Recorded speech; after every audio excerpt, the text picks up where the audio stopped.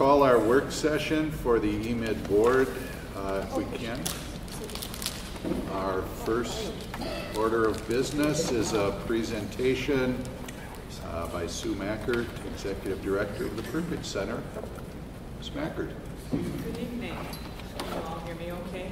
No, very good. So we can't do without them. Is that better? Yes. Good. Good evening, Mr. Chair, members of the board, Superintendent Moore, EMID staff, legislators, EMID families, students, friends, and anyone I may have missed. My name is Sue Mackert, and I'm very pleased to be here this evening to talk about the partnership between Perpich and EMID. I'm going to get regulated now. Joining me are members of the Perpich leadership team, Dr. Pamela Paulson. Will you just raise your hand? Senior Policy Director, Jeff Pridey, Director of Professional Development and Outreach, Sue Wickham, Human Resources Director for the State of Minnesota Department of Administration, Dr. Columbria Hines, Arts High School Director, Deborah Kelly, Senior Director of Communications, and Mike Zabel, Administrative Management Director. Is my time up? You submitted 12 questions and asked that I respond to them during this meeting. And I'm going to begin with a very brief overview of the Perpich Center. And I apologize, but the screen is behind you. But I started with the Perpich Center and East Metro logo because I truly do and always have seen this as a strong partnership. And that has been my approach. The Perpich Center for Arts Education is a state agency.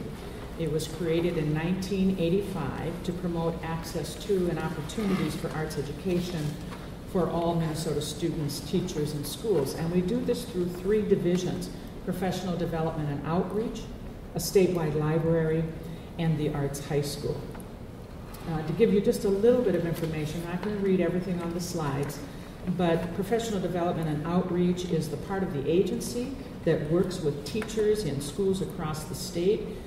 Last year, for example, we were in contact with over 13,000 teachers and administrators and teaching artists whose educators reached more than 250,000 students.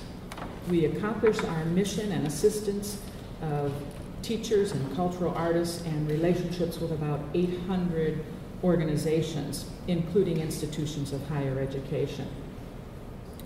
For example, we recently completed an intensive workshop on Native American studies for educators to increase their knowledge, sensitivity, awareness on the histories, cultures, and languages of the federally recognized tribes and bands in Minnesota, with the intent, of course, increasing their effectiveness in working with the American Indian student population and teaching American Indian content to all students. And the slide that's up shows some of the school districts that were in participation, curriculum directors, administrators, and teachers. We did that in conjunction with St. Cloud State University and their American Indian Studies program. We also do quite a bit of just normal integration programs, teaching the differences between diversity and integration, talking about disseminating multicultural and culturally responsive resources and models designed to really address the needs of Minnesota students. This initiative began back in 2000 and has continued building a network of educators and artists and teachers, community organizations, and specialists.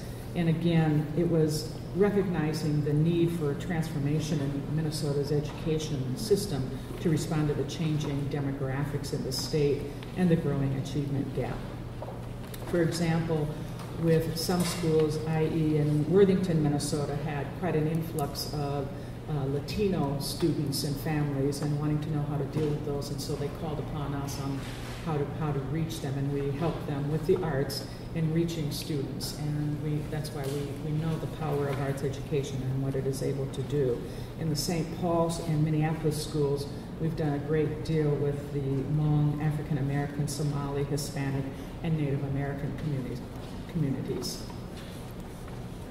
In professional development and outreach, we establish regional centers really based on needs throughout the state. And my point here is to help convey to you our work in the whole state and our ability to disseminate and distribute information.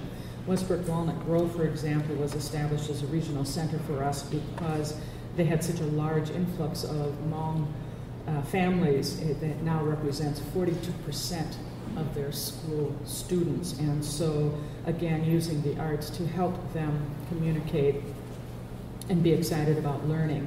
Elk River, because they had a large influx of Native American, Chicano, Latino, and poverty, students from poverty.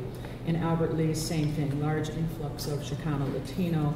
In Duluth, Duluth is one of our newer regional centers, again, looking at the large influx of Native American students and the struggle they have with the achievement gap. It is their lowest ethnic group in terms of graduation rate.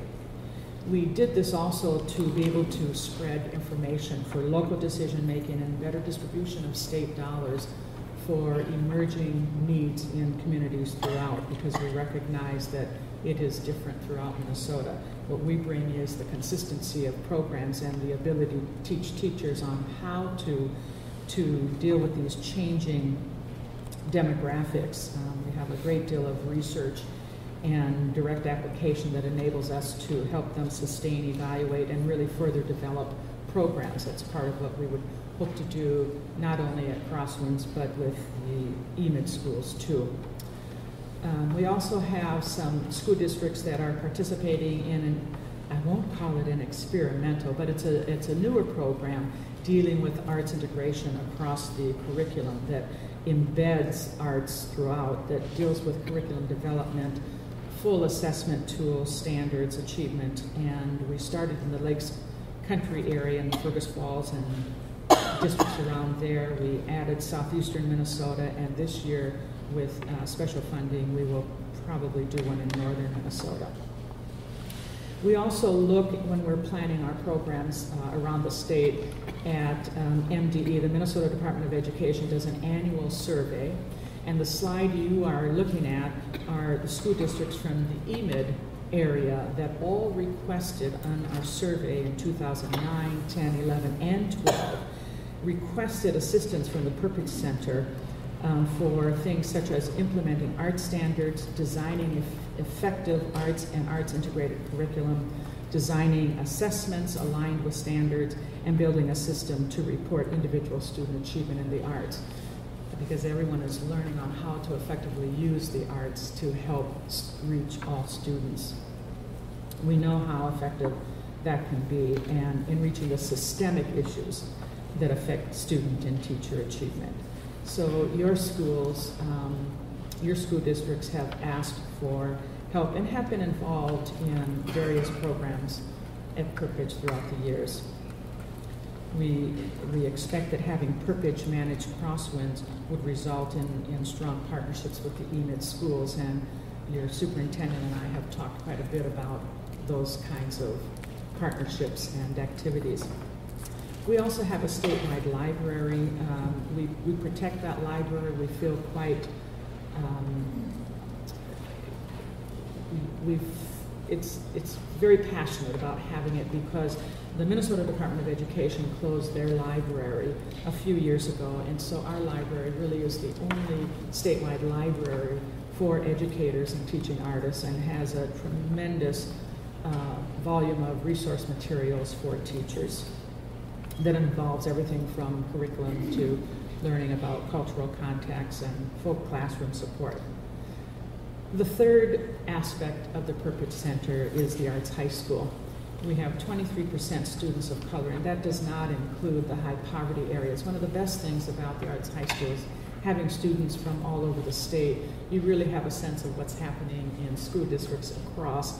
And it also is part of what causes us to be so passionate and so student-focused, because we only have them for 2 years. So when they come to us, some are very unprepared for graduation and for school. And we have 2 years to not only get them in place for graduation, but also fulfill their desired need to do more in the arts. We had 100% graduation last year, no small feat considering, again, how they come to us. Again, very unprepared, and 2 years is not a lot of time when students are so far behind in some of their coursework and in some of their grades. Our focus really is on 21st century skills development. They learn how to critically think and problem solve, how to communicate and collaborate, and how to create and innovate. I was pleased at a hearing yesterday on education policy that Dr. Orfield from the U presented and talked about how it has to go beyond the 3 R's, and we do go beyond the 3 R's. They're still important, but we have to integrate, not be stagnant in any way, and add the 4 C's as we call them. So we're always innovating, even though the Arts High School has some very solid programs.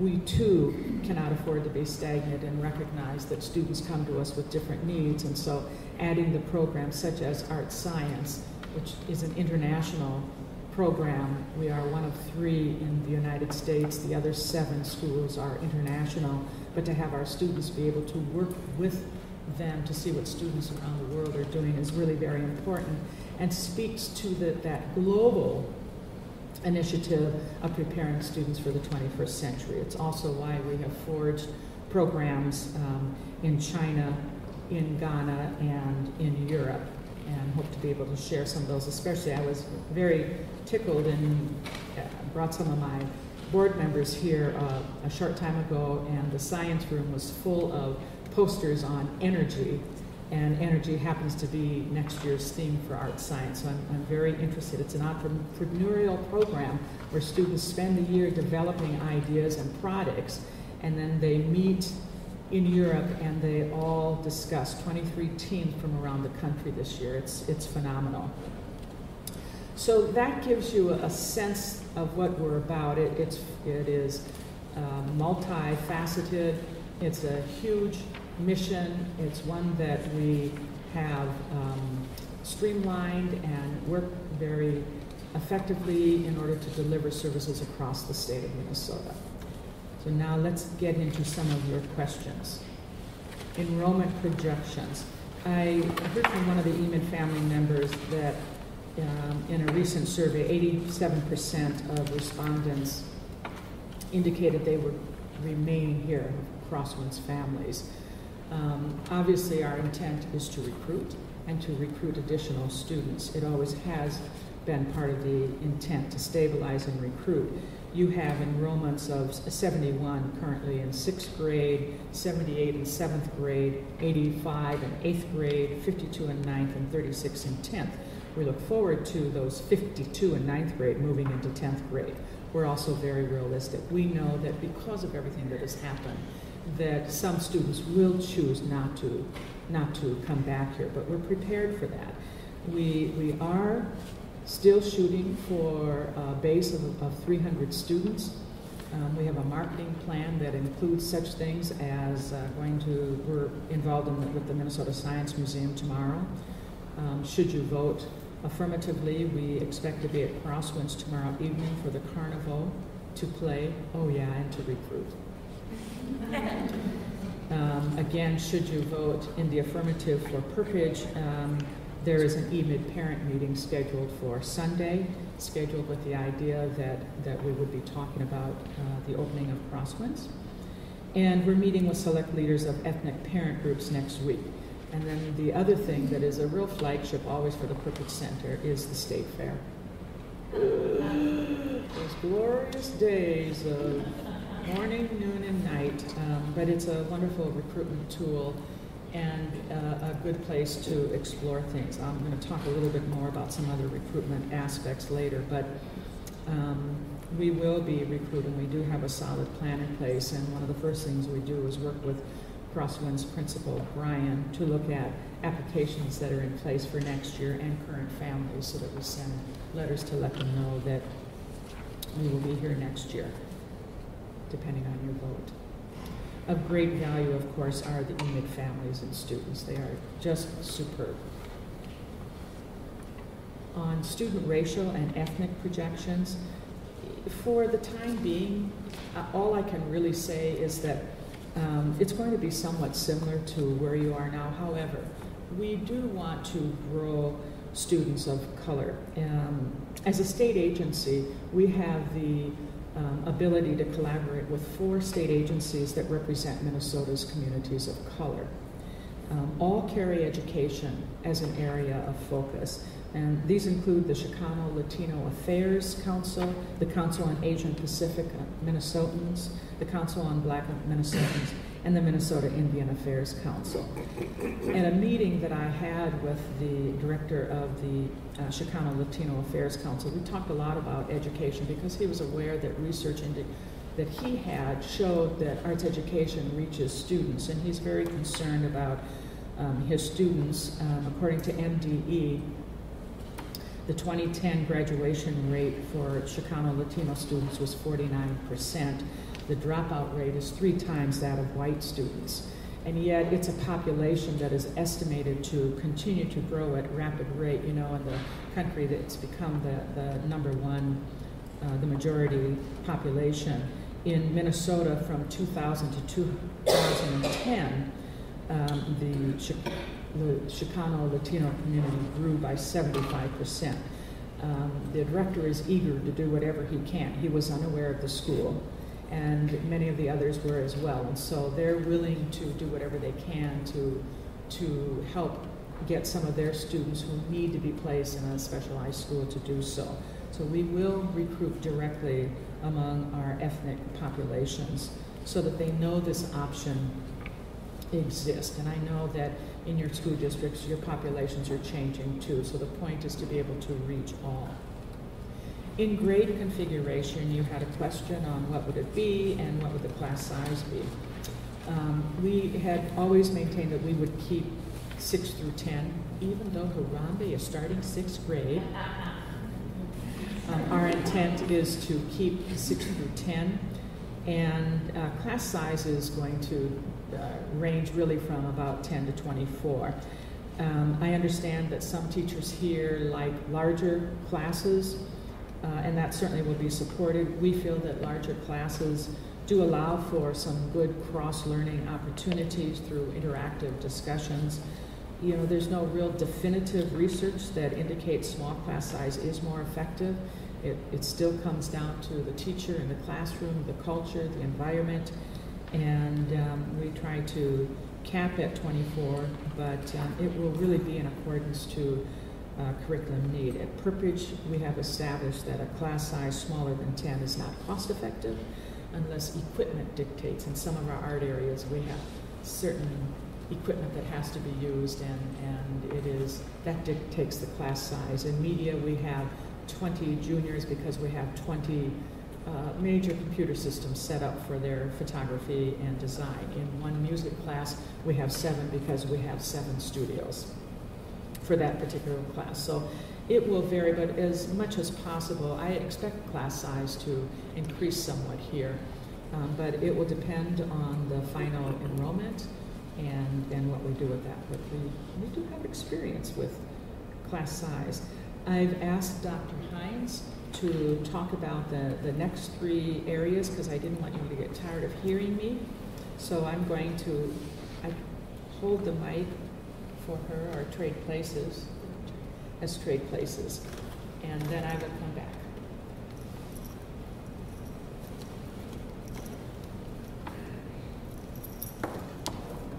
Good evening, and thank you for the opportunity to address you.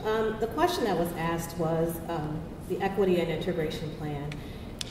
In effort to preserve what Crosswinds is here to do, we will continue the foundation of Crosswinds, which is the intentional integration of students through the curriculum.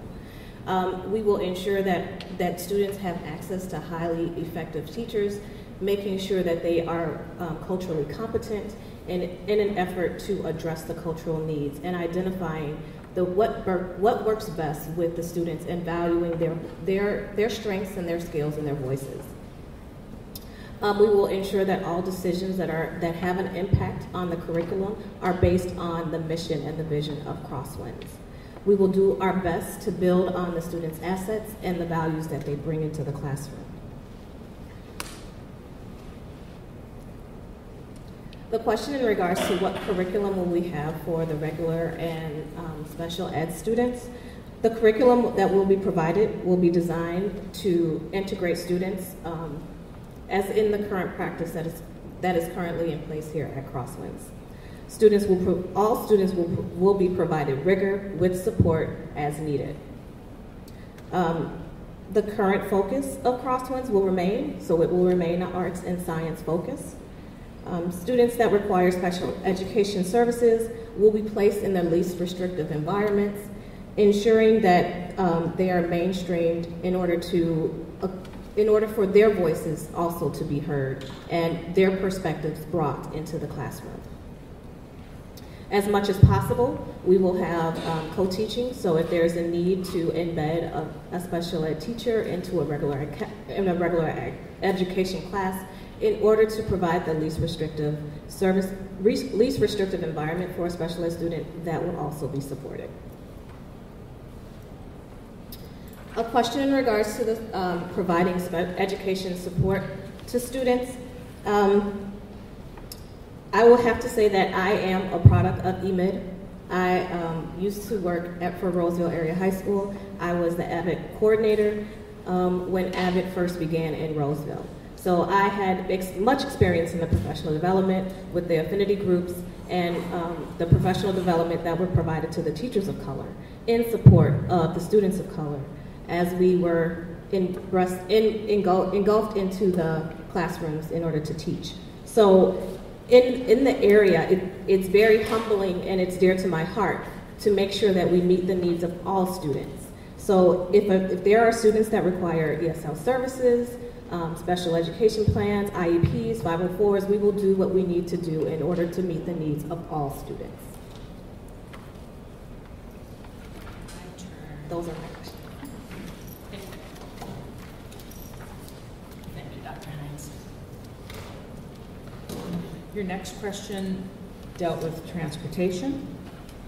And again, all students attending Crosswinds will have access to transportation services. Similar pickup points as now for those students within the 10-member district, with financing directly from MDE to Perpich. That's really the only change. You know, when we started this, part of the whole thing too was as much consistency as we could provide for families. So it changes the financing. The school districts will not be billed from EMID. The financing will come directly to us from MDE. Those who choose to select open enrollment, I know some of you had a question on open enrollment. We will accept open enrollment. And the same as most school districts, if they can be transported from a school within the EMID member school districts, and we will provide for that. Hiring teachers. The first thing I would like to do is just simply recognize that we know that we will lose a lot of the current teachers, that they have had to move on for a number of reasons, and that is of great loss. However, they always will have, should you choose to select Perpich, first choice to come back. And that I just want to state on behalf of teachers how proud we are of them and what they've done here. We will begin immediate recruitment and review resumes. We have seen some individuals have sent resumes because they have been really since the legislative session started, because they had heard that this might happen, and we always get quite a mix. One of the benefits of our working throughout the state is we tend to know what's happening where in terms of schools making budget cuts in academic and arts teachers, and we do our best to try to facilitate matching. And so we do have some resumes, and the strength of our reputation will be helpful. Even though the teaching staff will likely have many new faces, what we are experienced with in our professional development, and what we intend to do, is to protect the culture and the program, and to bring in professional development so that teachers that are hired maintain, again, consistency and value of program. We excel in professional development for teachers, and I'm honestly not at all concerned about filling those positions, and I would like to introduce Sue Wickham, who's here with us this evening. Sue is with the Department of Administration, and they are on board and they know me and know that it will be intense but very doable. So we will begin that process. It's our goal to have all teachers on board by the time school opens, or at least by September 1. It doesn't, even if it means offering some of our other teachers through PDR or the Arts High School that work with us on special assignment until staffing reaches full level. We have a teacher, for example, who retired, and she called immediately and said, "I'd like to come back." She's a wonderful teacher, and so I'm really not at all concerned about that.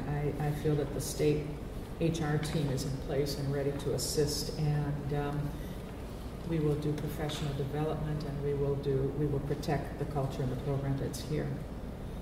The next question dealt with administrative positions, and again, I want to recognize that we're going to lose some very good administrators from Crosswinds. But I want to assure you that we're going to also gain some very good administrators for Crosswinds. We do have a principal identified. We also have a professional development director identified. We have finance staff identified to supplement the current staff, and we have HR in place. So as soon as the contract, if the contract is approved, then we will begin that immediate filling of administrative positions. You asked about Perpich Board authorization. I couldn't be more proud of the Perpich Board of Directors. We worked very hard in the last few years to recruit members who have business expertise, legal expertise, financial expertise, just a wide range. Our board is established so that there's one representative from every congressional district, which really brings in that wonderful flavor of all Minnesota, and then we have at-large positions, and they have been involved in this process since we received that phone call in December. A number of them have had the opportunity to meet with your superintendent and to look at this building, and they also had a visit from the EMID families who came to a board meeting to speak, and I think that probably went well.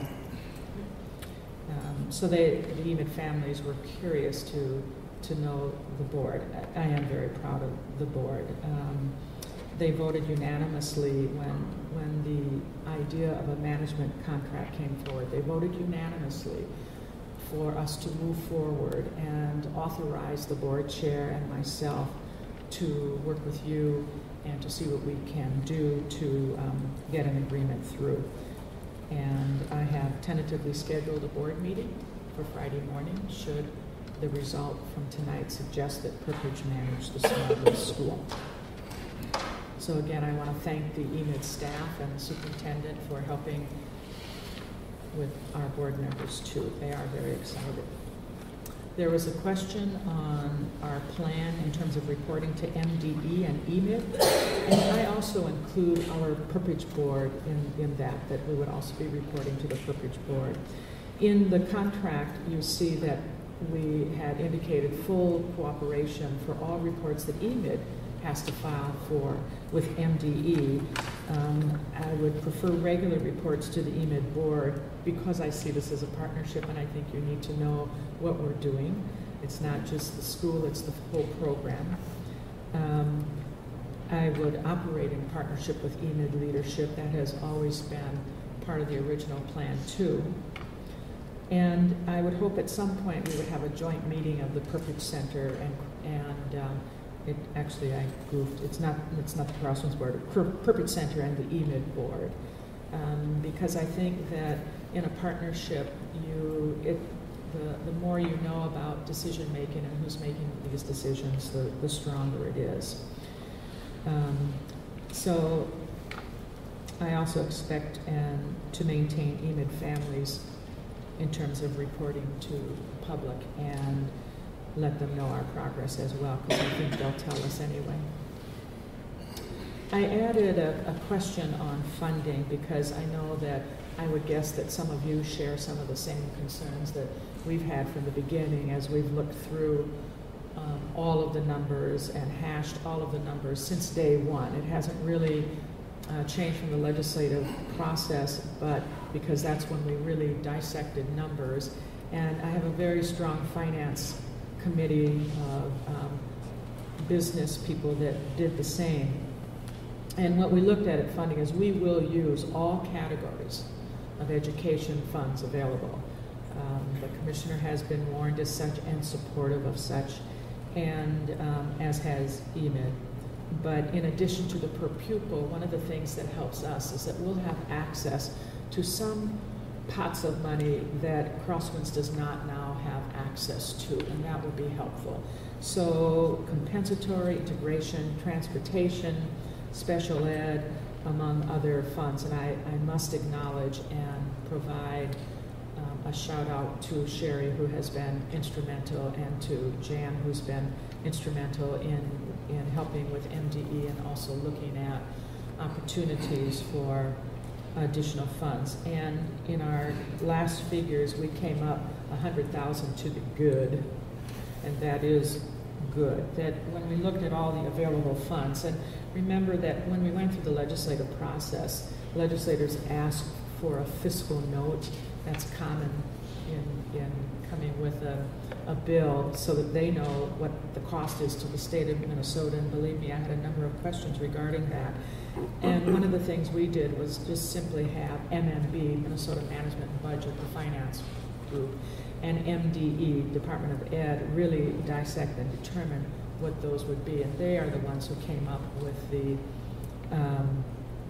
budget neutral. Now, when I first met with you in January, when I made the proposal, I had not had time, as your superintendent is aware, to really have done our due diligence. And I provided a figure of, a question was raised on how much more money will you need from the legislature, and I indicated that we would probably need $2 to $3 million.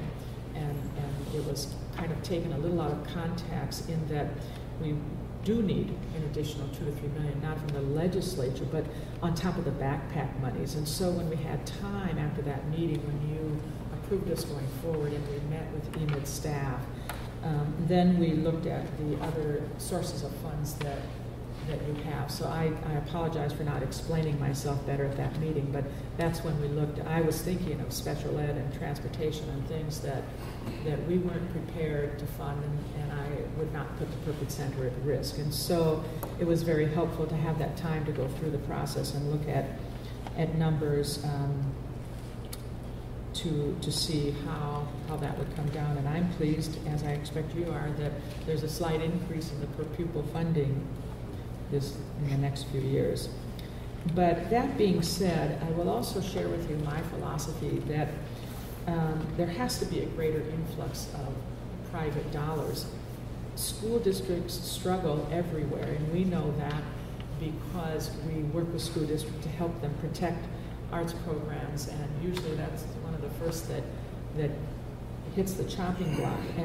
And since Minnesota's deficit of the last few years, education has been at risk, and so I have always said that private dollars to supplement education will be needed. I feel very strongly about that for the Perpich Center, and would take that same philosophy into Crosswinds. I'm just not going to make any promises that we're going to get this grant or this grant. Have we explored things? Absolutely.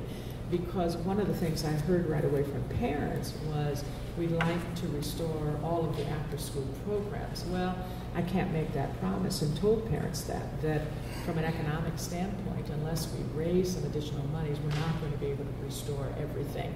Would we like to? Of course we would, but you made those cuts for a reason. You made some very, very good, thoughtful cuts, and we won't restore things without having alternative sources of funding. The Perpich Center has a foundation that does help with some things, and they're gearing up to do a lot more fundraising. But again, no promises. Would like to, but I just don't feel that it is appropriate for me to do so. It's the same thing with our art science program. We have some corporations very interested because they know that it is about 21st century aerial jobs, but we'll see what comes through. And every time I drive and I see that big 3M, you're going to hear from us really soon. So that handles some of the issues that we've looked at on funding. I wanted to end with talking a little bit about what I consider to be Perpich EMID partnership. And again, this has been my approach from the very beginning, that I appreciated being invited by EMID to consider us taking over Crosswinds because of the synergy of our missions. I know that you want young people to succeed as much as we want young people to succeed. Our statewide network is helpful, and we want to be able to take this model of Crosswinds and do something with that. We will support your decision. The first question I had when invited to submit a proposal was, what does the board want? And I was told outside proposals to see if somebody is willing to keep the school open. And so that has always been my focus and how I entered this.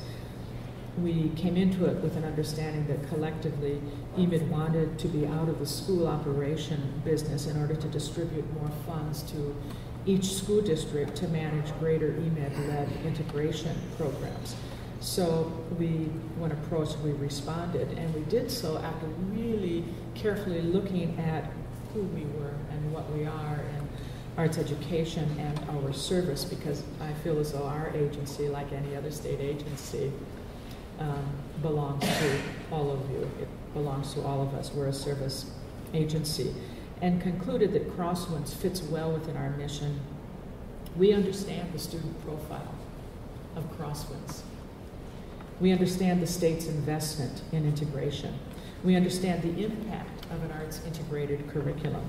We excel in professional development for teachers and administrators, particularly on issues of cultural context and integration. And we feel without question we can deliver a winning situation for all of your schools. Our intent was fairly simple: to maintain the operation of Crosswinds Arts and Science Middle School, to bring our professional development expertise to train current and new teachers using this wonderful model that you have established. We're not going to build dormitories or to open a second arts high school. There is no need to do that. One arts high school is sufficient. And our preference, quite honestly, has always been to help school districts maintain their students. That's why setting up our regional centers, that local decision making is really, really very important. When I sat on a hospital board, we all concluded that, local health care is better. Well, it's the same in education, that local aspect really is very important. And so our emphasis, which becomes somewhat conflicting if you hear it, but it works, is to maintain this arts high school as a residential statewide school, while at the same time using our full professional development to go out into school districts to help them keep their students through arts education. It's the arts high school and Crosswinds and Harambe remind us that a small percentage of students are better reached by specialized schools. And that's really a very important factor, especially as demographics and other things change, that we just simply recognize that. It doesn't mean that we don't understand budgets and priorities. I'm a very pragmatic leader who has served on a number of boards, as I mentioned, hospital to bank to United Way to Chamber of Commerce. So I understand the dual role all of you play in protecting the interests of your school districts while supporting a mission of integration, the purpose of EMID. And that calls for programs in which all students can achieve. I feel that Perpich Center is offering a win-win solution in response to what you have requested, and also in response to what some of the districts need. When I first met with the superintendent of South Washington County, for whom I have a great deal of respect, we talked about the potential of an arts magnet school over there somewhere, where his population was growing and where the need was greater. And that's a natural for us to help set up that kind of thing, but that's the kind of partnership. I don't view it as competition. I don't view Perpich as competition. What I view us as is we're here to help school districts, and we're here to provide education that works for all students. So what I'm asking of you is to put on your EMID collaborative hat tonight and make a decision that really does put your students first in order to further this integration model that EMID began. It was and continues to be a very good idea. And with our knowledge and expertise in delivering statewide, we have always felt from the beginning that we could take this model and duplicate and replicate. And we think that that's of benefit. We hear about the achievement gap in Minnesota, and Minnesota has marvelous teachers and strong education, but we do have some issues, and we need to be able to, all of us collectively as educators, help address those issues, and we think that this is one of the ways to do it. It's not just about keeping Crosswinds open as a school. It's about doing much more than that, and that's why as a state agency we were interested that statewide connection is so very, very important. We think that EMID can be such strong leaders in taking that good idea and furthering it. That should be your legacy. And all we're asking to do is let us help. So I think I have answered your questions and may have generated a few more in the process. So at this time, Mr. Chair, I'll turn it back over to you. Thank you for your presentation and covering the interview questions to the extent that you did. We'll open it up to board members who wish to either ask questions off the interview sheet or perhaps a little bit more detail if that's what would help. At this time, I think that'd be appropriate. So are there additional questions from any board members? Marilyn. Of course. When you talk Let's about try this. When you talked about enrollment projections, is this on? When you talked about enrollment projections, you said 78% of respondents were interested in retaining. What was the portion of respondents? Surveys don't always have very high percentages of respondents.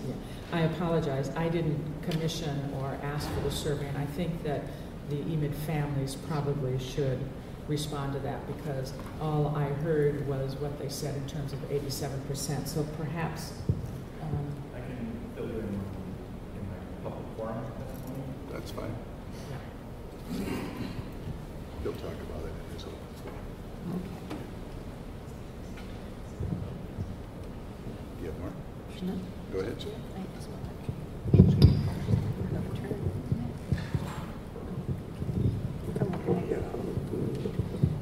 You commented in curriculum that you anticipate continuing the arts and science curriculum. I was wondering what your thinking was in terms of how much of the curriculum that is here today versus how much of the curriculum you have experience from Perpich or other venues that you anticipate bringing here.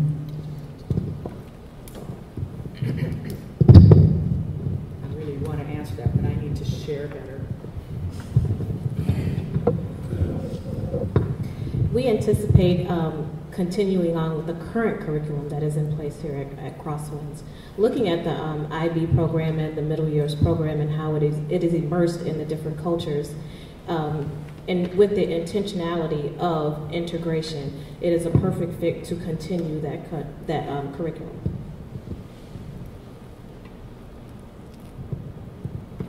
It doesn't mean, see, I just can't resist.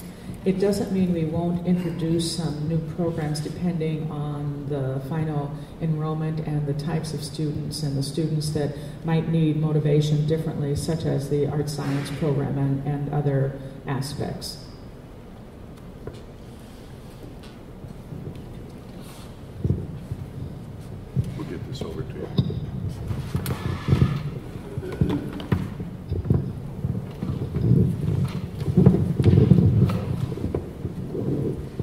I had similar concerns on the enrollment, and I came tonight hoping I'd hear more definitive answers as to what that would pertain. I didn't hear that yet. The enrollment was 87% would stay on, but what is the current population right now? 87% of what? There are 335 students who are currently at Crosswinds. 335. And so that hole still is a big hole to fill. Well, And you did mention pots of money. I'm just wondering where the pots of money are that you talked about. within Department of Education. Okay, so it would be statewide money that would be Yes. additional money. Yes. And that was always my second concern. And then just one more, because I'm sure there's others that have other better questions. You said they're way behind sometime when they come to you. And I would imagine hearing you at one point say it's pretty hard to get into the Perpich School. So I'm wondering, if it's pretty hard to get in, what are the qualifications if you're needing to take people who are way behind? I'm really glad you asked that, because when the legislature established the Perpich Center, for those who come as juniors, there is no GPA requirement. So you could have failed all of your academic classes and still be a candidate for Perpich. There's no requirement.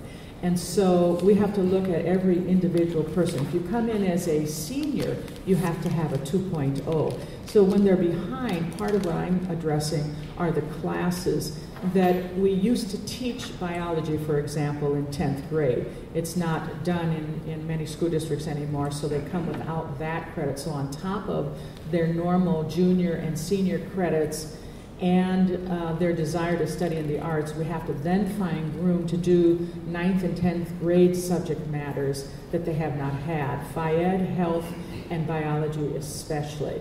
And they tend to be behind in some other areas, so we do tutoring and math and a few other things. But that's what I meant. There's a shift in what's taught in 9th and 10th grade now.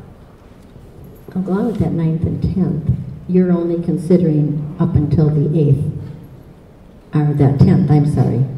And so where do you presume that the rest of the students, being here as long as I have, I always thought that was one reason why the enrollment was falling, because the kids had to go to a different high school and they're 11 and 12. And so I was wondering if you had any ideas on how to make that a better situation. Oh, I'm so glad you asked that, because it's one of the things that has always concerned us in the nearly 30 years of the Arts High School, because when we have information sessions and we speak to parents, inevitably you'll have students that, yes, I'm going to the Arts High, and the parents go, but I want you to graduate from my school.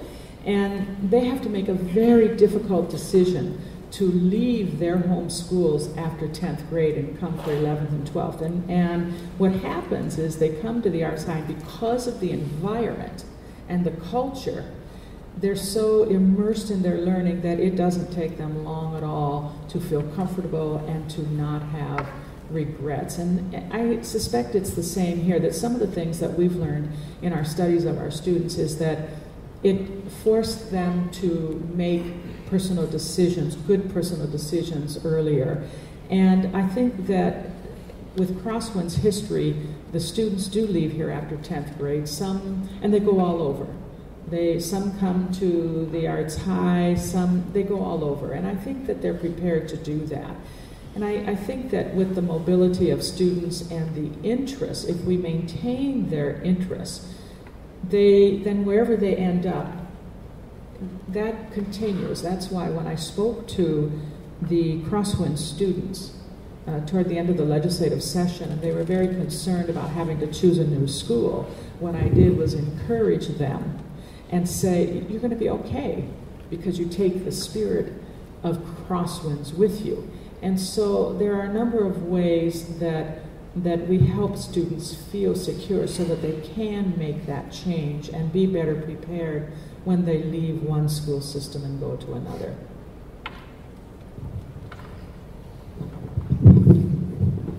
Again, keeping on the theme of student retention and enrollment and the like, Hermbay is going to be offering a 6th grade, and this might be a question for Sherry, first of all. Currently, what percentage of our 6th grade population comes from Harambe? I would say, and Kathy may help with this, it's a little over half.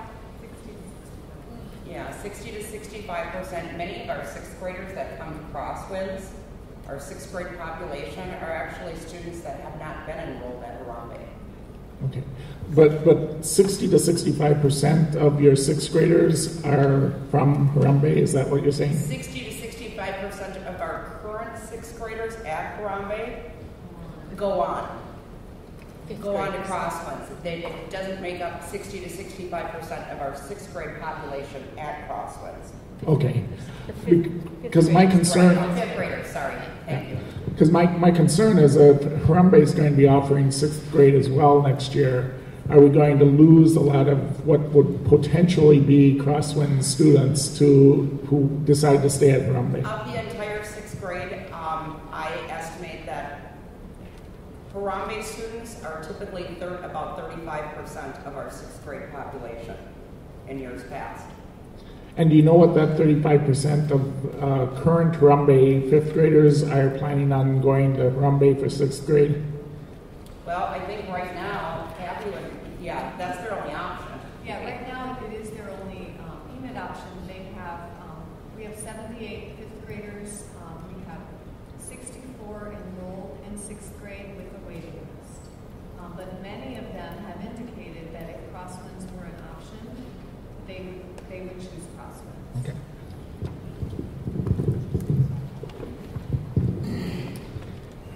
I actually have a couple more questions about enrollment. I think that if I was hearing correctly, that you were basing your budget on a base of 300 students? Yes. And with that 300 students, you're looking at a potential $100,000 budget surplus? We were. Okay. Yes, okay. We were. And part of what we've discussed in the management team, of course, is that if fewer students, we're pretty optimistic, but we're also realistic. And we've looked at other numbers. As fewer students come, then so too fewer expenses and operating costs. Okay. So with, $100,000 budget reserve is good. What are you looking at for a maximum enrollment, potential maximum enrollment at Crosswinds? When we first proposed Crosswinds, we proposed 350 for our first year, and when we were going through the legislative process. And so I don't think of anything that might change that number. We had proposed 350 with a growth of approximately 50 per year in that process, and I think we would stay with that. That, we'd love to see 350 this year, but somewhere between 300 and 350 would be fine. But what about in the future? Are you looking at keeping it at 350, or would you potentially hope to grow it to what? We would hope to grow it. It's my understanding that even though it has capacity for 600, that really stretches the building. So what we had proposed is, and again, we're just speaking 1 year here, but dreaming of other years, we had proposed increasing it by 50 each year. So that was the proposal. So to what? We'd a maximum? We'd go up to a maximum of 550.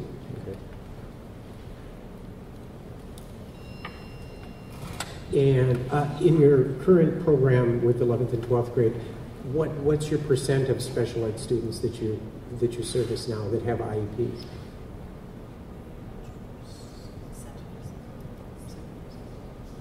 7%. I'm sorry, 17%. 17%? 504s. Including 504s? Okay. And how about ELL?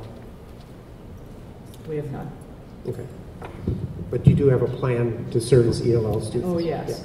Yeah. Yes. Okay. We've had them in the past. Again, at Perpich, it's up and down.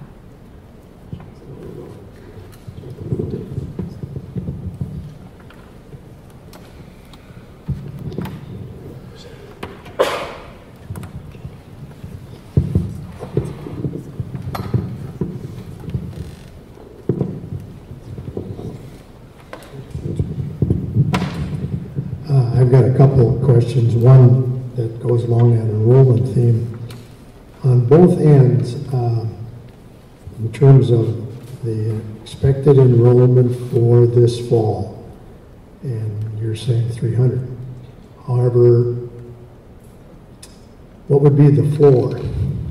What would be the bare minimum that you'd be able to open this school with? And is there a possibility we'd be facing that? Well, we aren't going to face that, but no. In reality, yes, of course. We've discussed that 200 would be a bare minimum, and it depends. It's going to depend on the distribution of classes and what's needed for teaching. But I'm shooting for 300.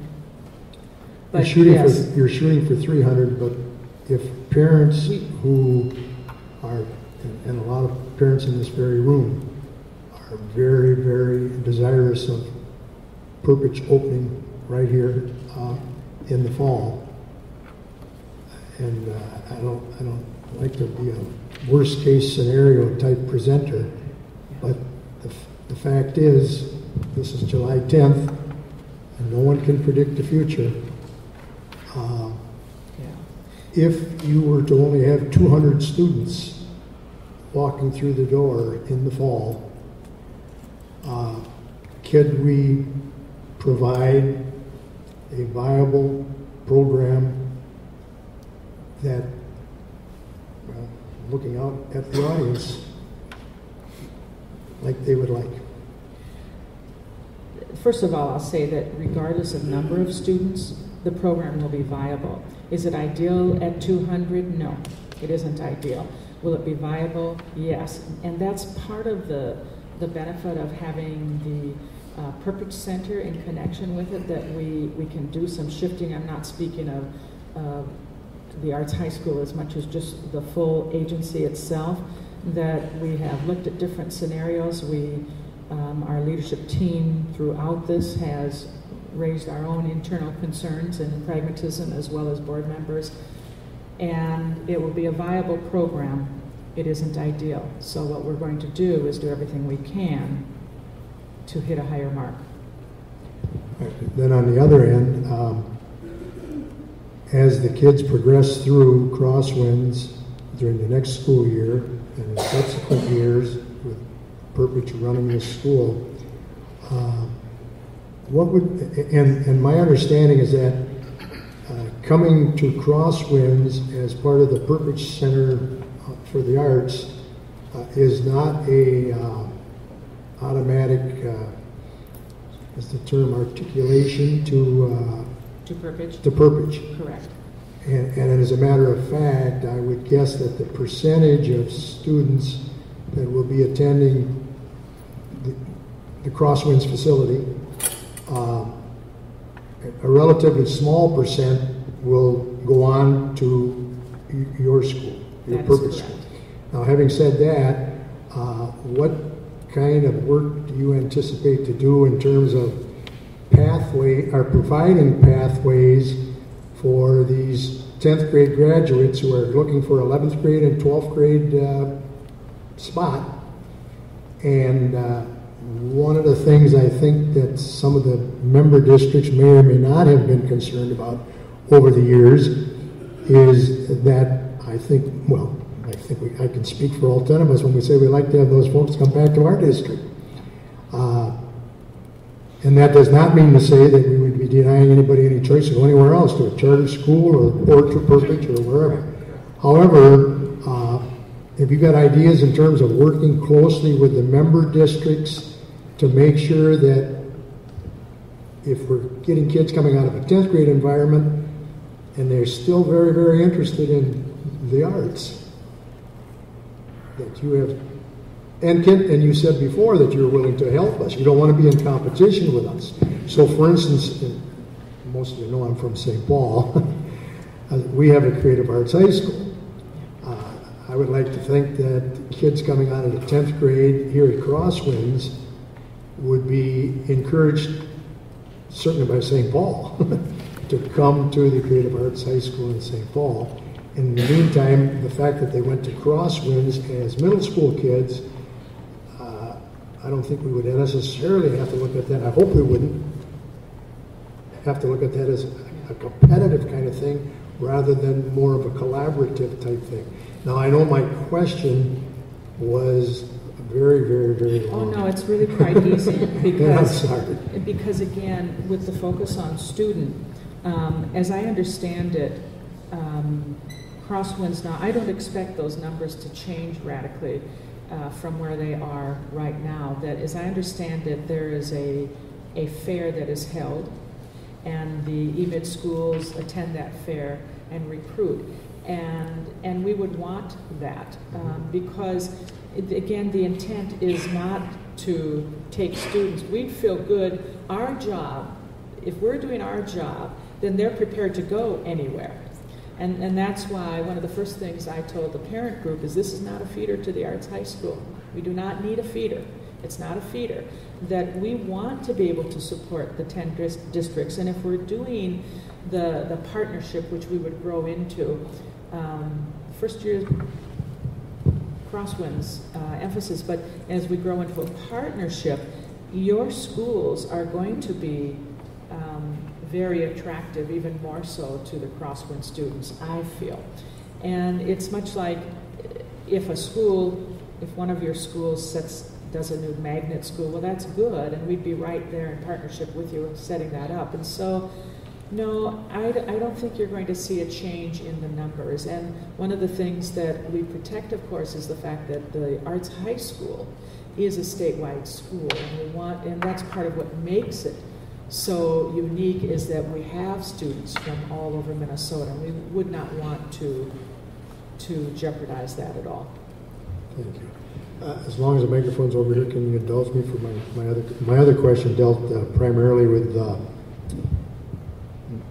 as an old teacher, what I'm also, I said in September, I'm concerned about those kids walking in the door. Well, I'm also concerned about who's going to be there to greet them. Who's the team in place? And actually, as an old athletic coach, you have to bear with me with my athletic metaphors or similes or whatever. Because we got to have some shortstops and some second basemen and right fielders and maybe even a pinch hitter here or there when things get going tough. Can I respond to that in a second? Okay, go ahead. No, there will be more, but go ahead. Again, when I talk about the fact that we know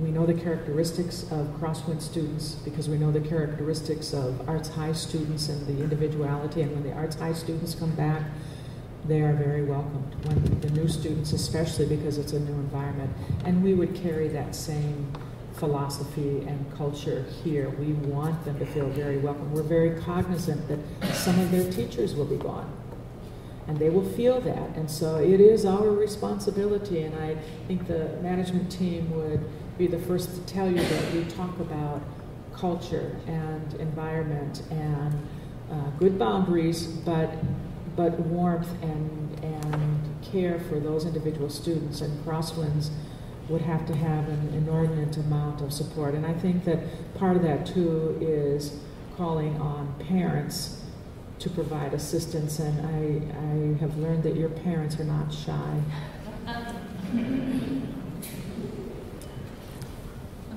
No, they're not shy. Actually, I wanted to form my question around your very good answers to question 5, which dealt with curriculum. And I'm pleased to hear the answer to 5. And then, of course, but as I said before, as a teacher, I'm thinking in terms of the team that's going to present and to present the curriculum. And so, and once again, it's July 10th, and we got to get that batting order on a score sheet very soon. And I know you did some talking about professional development and your ability to work with teachers, and the fact that there's a talent pool out there. We know that, but at the same time, it seems to me like there's going to be a lot of work. Tonight's July 10th. You want to start tomorrow morning, but the start of the school year 13-14 is going to be starting very, very soon, and we've got to have not only people hired, but we've got to have people hired that are a fit to the kids that are staying here, that are a fit to the kids that we think we will attract here. Well, I don't have to give you a lecture on pedagogy. Can you just be a little bit more specific in terms of how you're going to? How the hell are you going to do it? Well, I won't sit here and tell you that it's not going to be. It will not be peaches and cream with the Perpich Center. That every staff member, every member of the management team is aware that there will be a great deal of extra work on their part, and they're all willing to do that. We have all canceled vacations and whatnot, but the way we're going to do that, it's one of the reasons why identifying the leadership team that will be here, that seemed to be the most important piece, to be able to identify a principal, a potential principal, and along with that, a professional development specialist that will be on staff. And it's also why we have Ms. Wickham here from the Department of Administration, that we have a number of HR specialists in the state ready to move forward with this, because you're absolutely right. You know, the time frame isn't ideal for any of us, but it seemed that the need to do it outweighs the long days and hours that are going to take place, and we will just put our full capital in gear to make it happen. And I also know from some of the staff members that we're not starting all over, that there will be some people who wish to remain here. And so that will be helpful. There's going to be some consistency in staffing. And we will rely on that. And we will rely on all stakeholders. We'll rely on the parents. We'll rely on our board. And we'll rely on the EMID staff. It's going to take all of us. That's why I say this is a partnership. And we're all in this together right now, because we're trying to make a situation that none of us expected. We're trying to take care of it. And it will take all of us. And I'm really pleased when I get a call from someone who retired and they say, we're willing to come back. They retired young. But it's just, you know, it's hard for teachers to retire because that passion. I wish I could be more explicit. Thank you. It's always dangerous to hand the microphone to a social studies teacher.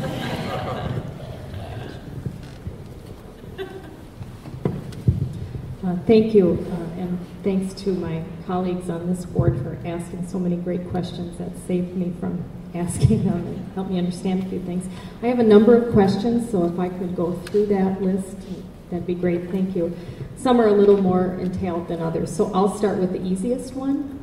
Maybe I should end with that, but the easiest one, and looking at the contract, I assume that Crosswinds' name will remain the same, but how will that be handled, that publicly, marketing, recruitment? The Crosswinds name remains the same, and it is still a school of EMID.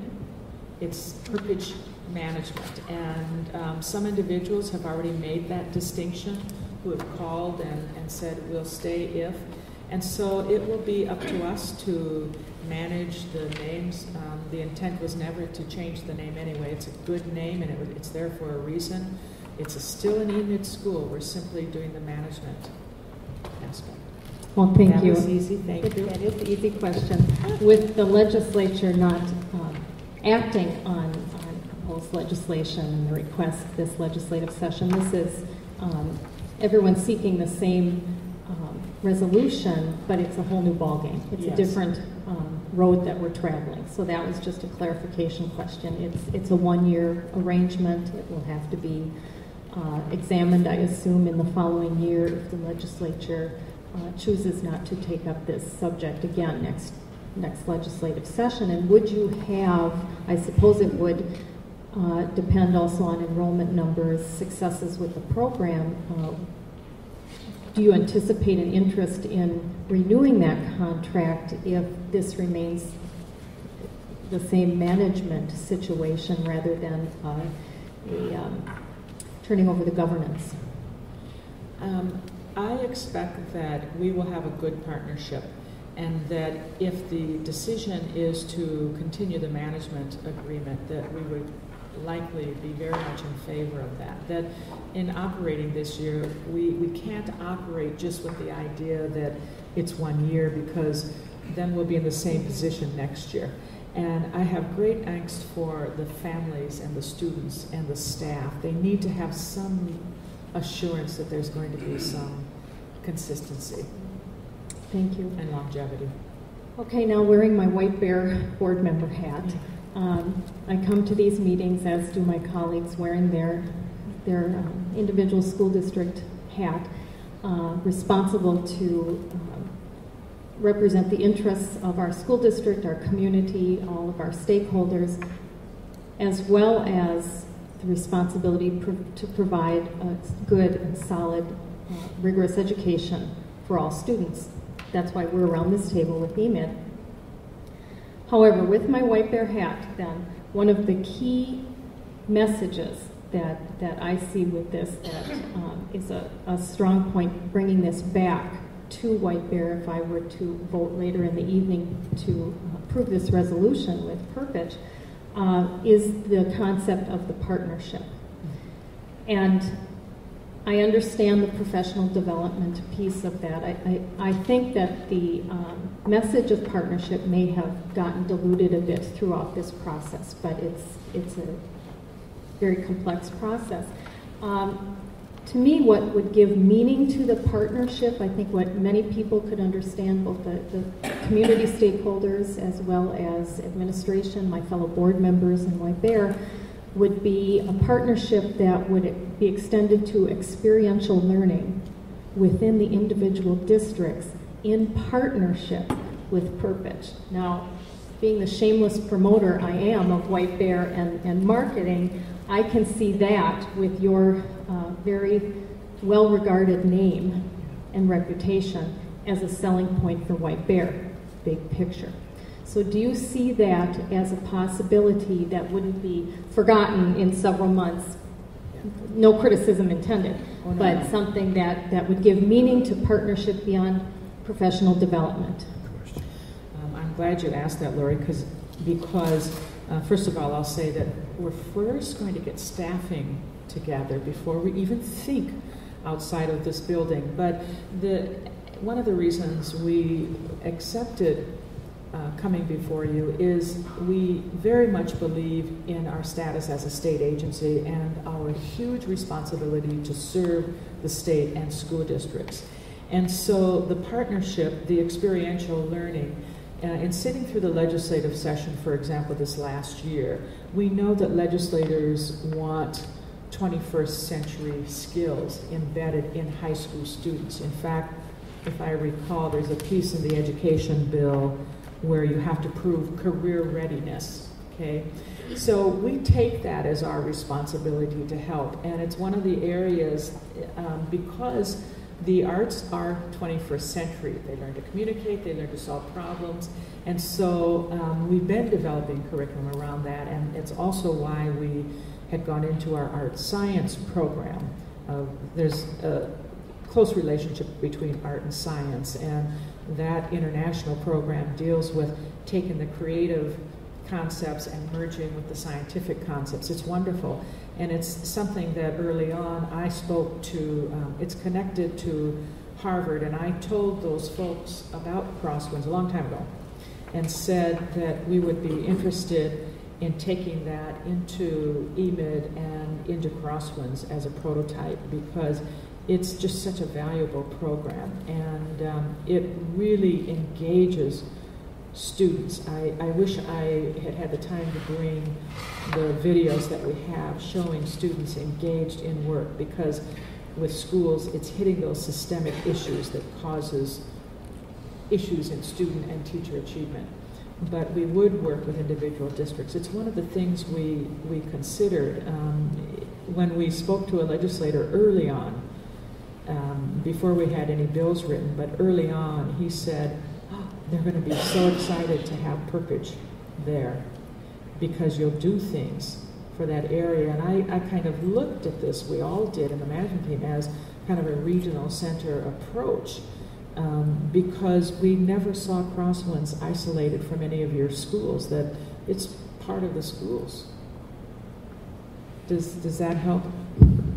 Yes, absolutely, and I really think that's an important message. If we can benefit, if both parties can truly benefit from the partnership, and the professional development piece is key, of course it is.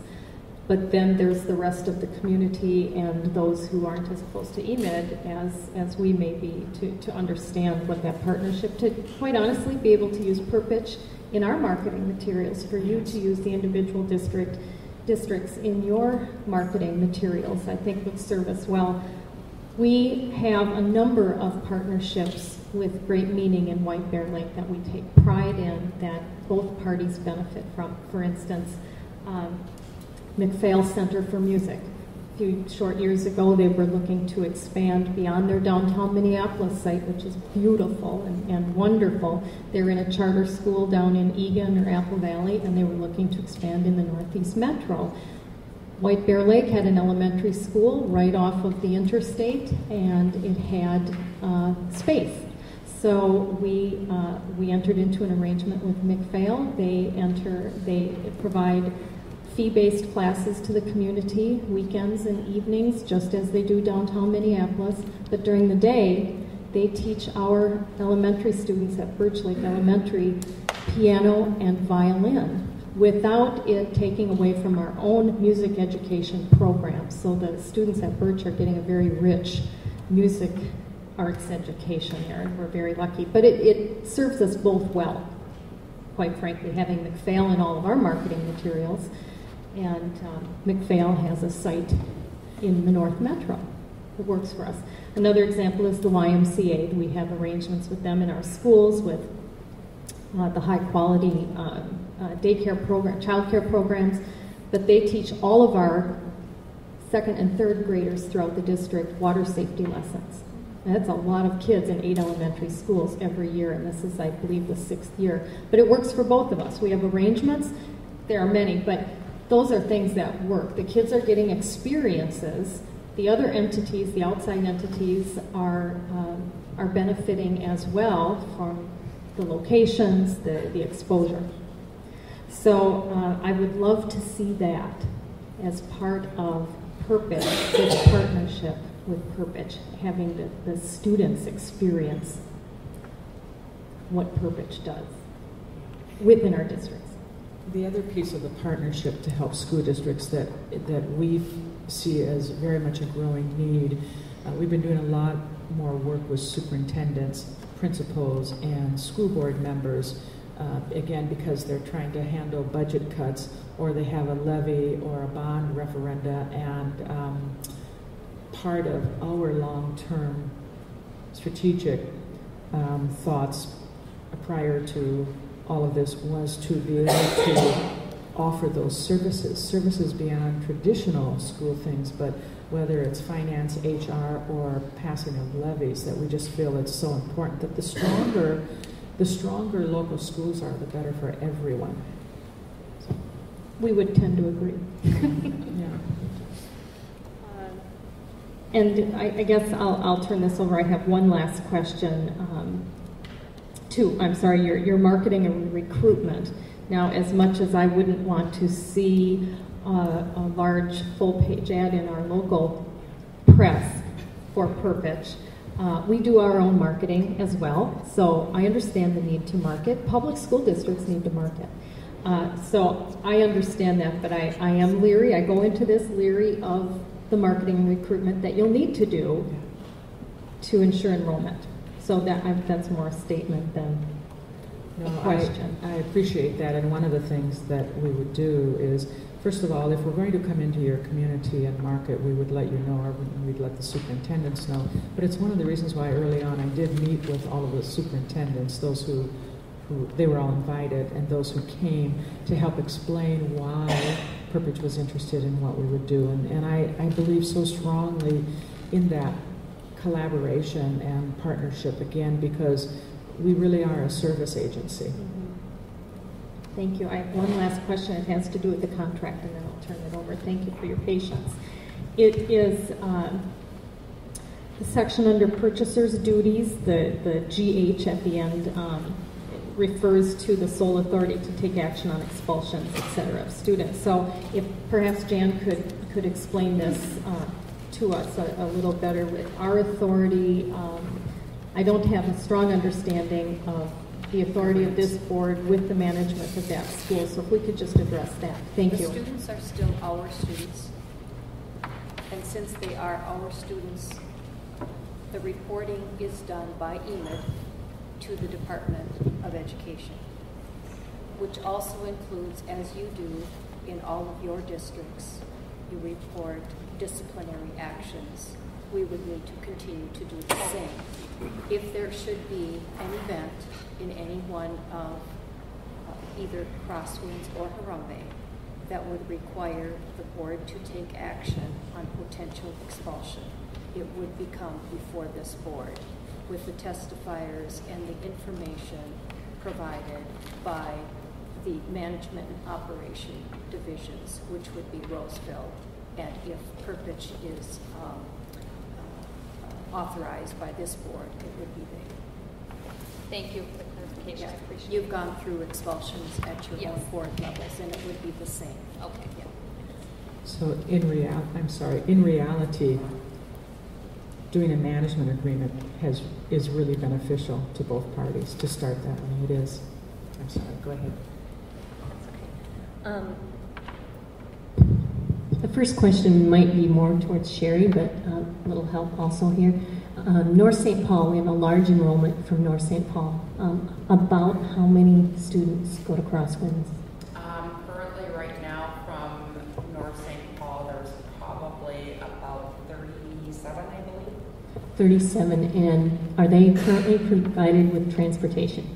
Some of those students are because they were grandfathered in under the old agreement. If they had started, for instance, at Harambe as a kindergartner, they are allowed DSEG transportation until they age out of the program. So that would just continue over? So that would continue under the DSEG program. Okay, thank you. That was a point of clarification. And I guess on the interview questions, question number 12. As a state agency, has Perpich Center for the Arts received authorization from relevant state departments? I guess I didn't hear clearly if that has been done. Yes, it has. It has.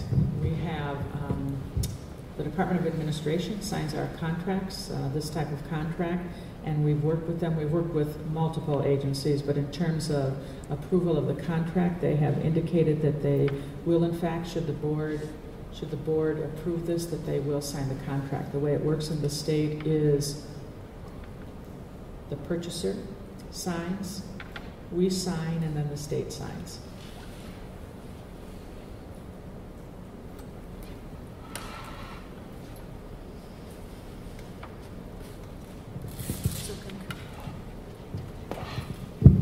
Just as a follow-up to the same question, so you'll be getting the transportation dollars from MDE, the management office and budget, all those elements are taken care of, correct?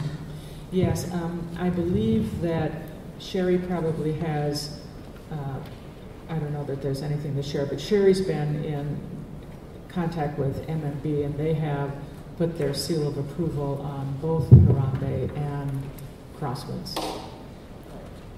We were mostly concerned with the Department of Administration because for state agencies, that's who their attorney was one of my first calls. This question perhaps is more for Jan. I'm not sure would like to comment on it. I would like you to try to share with us your perspective of where the risks are that you see and what are your plans. So I know you've talked some about the enrollment, and the concern that if we don't have the necessary enrollment, your thoughts on that. But if you could outline for us other areas where you see the risks and what kind of plans you put together to deal with that.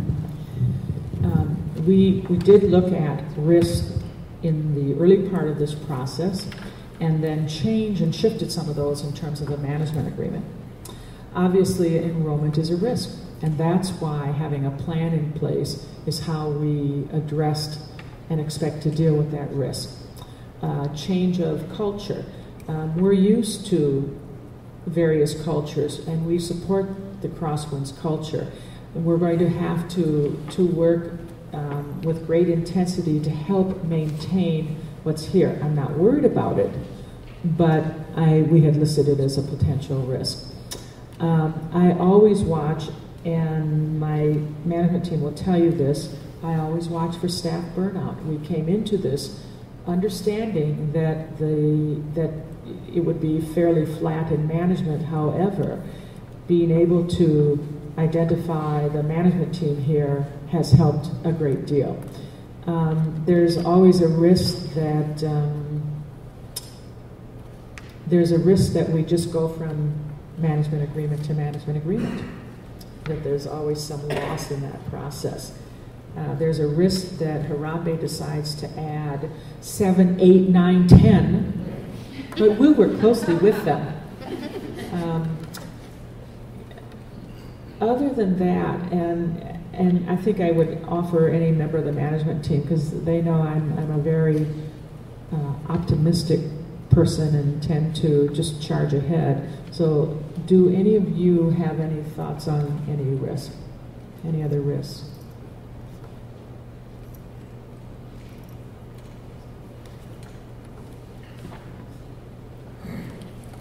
I'm sure some will arise as we go into the process. I certainly can comment. If she could comment. I absolutely will.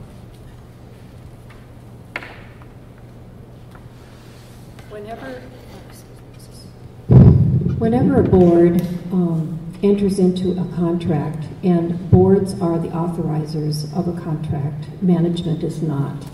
But management holds the responsibility of doing the due diligence so that when the package is brought to the board, the risks are all defined and they're vetted. They are processed through a number of angles, agencies in public entities, through the people that we report to, which is the Department of Education. We have to make sure that every statute is in compliance. We have to make certain that our attorneys have double-checked every word that is in every contract, because every word in a contract has meaning. No word is to be taken lightly or out of context. So I think with the work that Sherry and I have done throughout this year to do the due diligence as your management team, that it has been our responsibility to make sure that there is no rock that has not been unturned and there has been no area unaddressed or questioned. And I think you will have seen in both the Harambe contract and in this contract that's before you today that one looks at liability risks, one looks at financial risks, one looks at reporting risks, because if we don't report properly, all of us are at risk. We look at clauses of termination, what would cause us to have to separate and go each in our own direction, and what would the risks be in that particular situation. So we as EMID management do not have any control over a few items that Perpich Center for Arts Education would need to respectfully move forward, and I think they have identified that for you, is that students are the revenue. Staffing is their expense. Facilities and operations are their expense. What monies are encumbered, someone has to cover their cash flow. no differently than someone covers our cash flow with monies that are encumbered. That's why all of you have fund balances in your districts, is because you don't get paid every single month by the students that are in your districts. You get paid on a schedule by the Minnesota Department of Education. So we have vetted all of that information so that we can come to you with a contract that we know that the risks have been identified. The state of Minnesota has also looked at all of the risks and have identified where they may be at risk and where they may have to, in more importantly, cash flow, if that were a situation that arose. So I would not have brought anything to you that, and nor would Sherry have brought anything to you that we didn't feel was completely vetted by every statutory requirement. I think we've indicated to you before, we've been dealing with multiple statutes through all of these processes, that we would not feel would be a document that was legally supported. No. And Sherry, if you have anything to add to that, or you're in alignment, yeah, right. Yes, that is correct. The state protects its risks immediately through their contracts, and that's why we have good lawyers. But one of the things I forgot to mention that I think is important when we were identifying hard and soft risks, part of what we looked at was continuity in governance, not necessarily your governance, because you're the EMID board and that's your issue, but looking at our board, was there a way to be able to provide for some continuity? And I'm really pleased that an EMID family member, Susan Mal Larson, applied for and was named, I think about 2 weeks ago, to the Perpich Center Board of Directors. And that will be helpful for some continuity, very, very helpful. And so looking at hard and soft risks has been really an important part of our process. In the beginning, it was to make certain we were protecting our agency and the tentacles of our agency. I feel pretty comfortable that we have done everything possible, and I know that EMID has as well. And I want to make one more comment, which has been voiced quite often, and that is the risk that our 10-member districts feel by losing a person in a seat in one of their classrooms when that person would be seated at Crosswinds. That's been of concern, and I believe that that's been very clearly voiced over more than my lifetime at EMID. And we have talked about that very openly.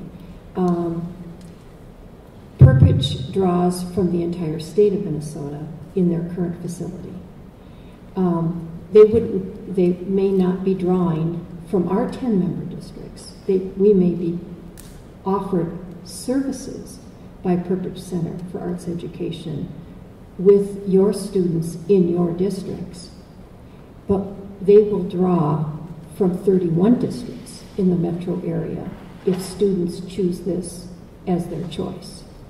So it's a bigger picture than our 10-member districts. However, I realize and I respect your concern for that. As a K-12 superintendent, I was concerned about everybody that left my school district too for open enrollment or for other purposes. So I think we clearly understand the importance, and we've talked about it a lot, that it's clearly important for students to be within your district. And I appreciate the comments, Lori, that you made the statements tonight about strengthening the partnerships, as so many of you have done within your districts, to partner with other assets within your communities. Can I follow up on that point in particular?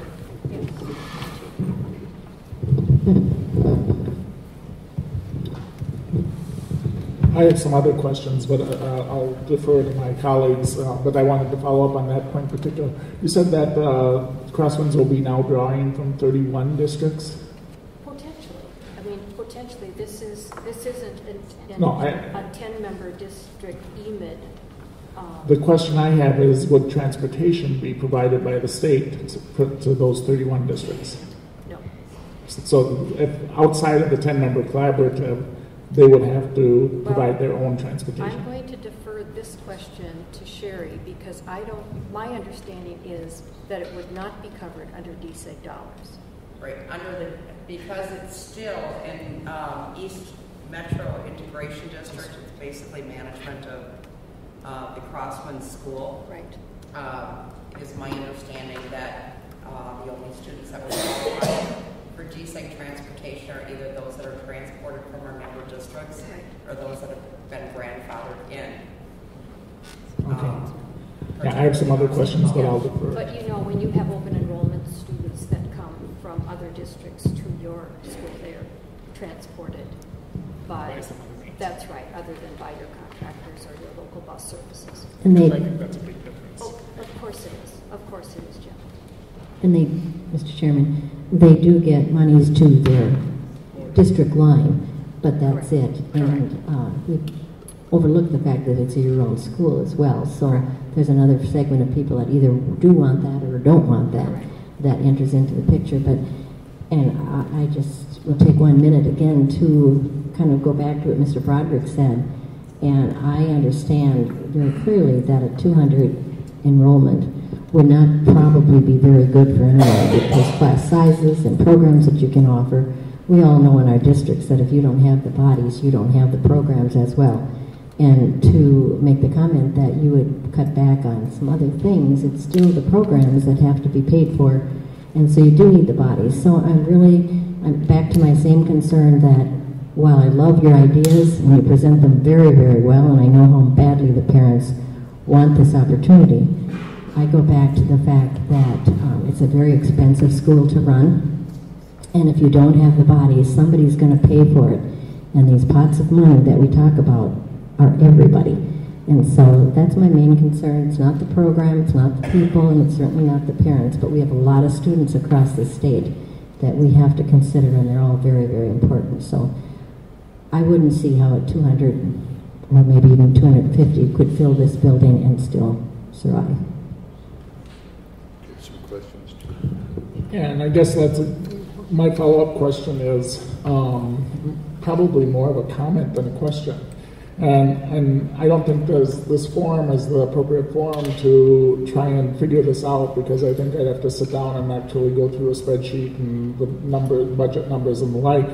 But essentially what you're proposing is to have a school that receives all of the state aids that our schools receive, receives no levy referendum dollars. And you're going to then take those dollars and be able to have class sizes between 10 and 24.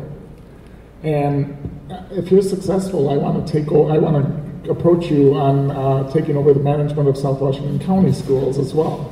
No, this is enough. No, and I say that because I don't see how the numbers work out. I mean, if you can not have any referendum revenue and still have class sizes of 10 to 24, that's remarkable. And I'm just wondering where are we wasting so much money that we need to have referendum dollars just to maintain class sizes between 20 and 27? I think I would prefer that Sharon answer that one.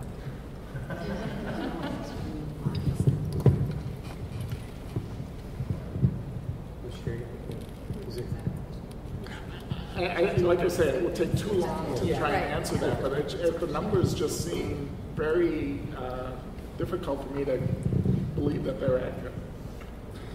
Just a couple of questions, and it's kind of, I guess it's more clarification, but if there would be a change of governance in another year through the legislature, then would transportation still be continued the same way? For both Roseville, going back to the previous legislative session, transportation was included in both of the bills that were moving through. So yes. So even if governance was changed to Roseville, because because it is an inter-district integration magnet. Okay. That is why transportation is. Oh, okay. Okay. That's what triggers the transportation piece. Okay. The other question has to do with staff. If any of our present staff were to be a staff member with Perpich, if they are in fact operating and managing the building next year, what's the pay schedule? Do they have? Is it unionized? A bargaining unit? Are there changes there that staff would need to be aware of before accepting a position? I'm going to allow Sue to respond. And the answer is yes, yes, and yes. Okay.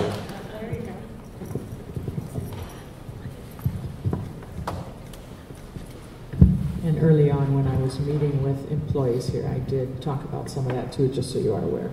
Recognizing changes.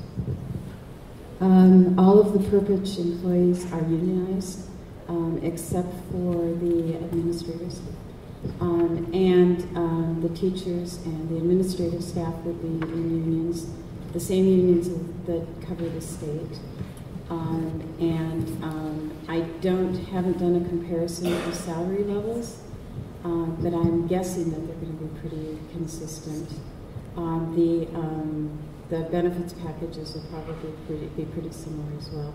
We would do as much as we can to make sure there's as little difficulty on that as we can, but we do have our own contracts. Is that what you're looking for? Yeah. Yes. Okay. Thank you.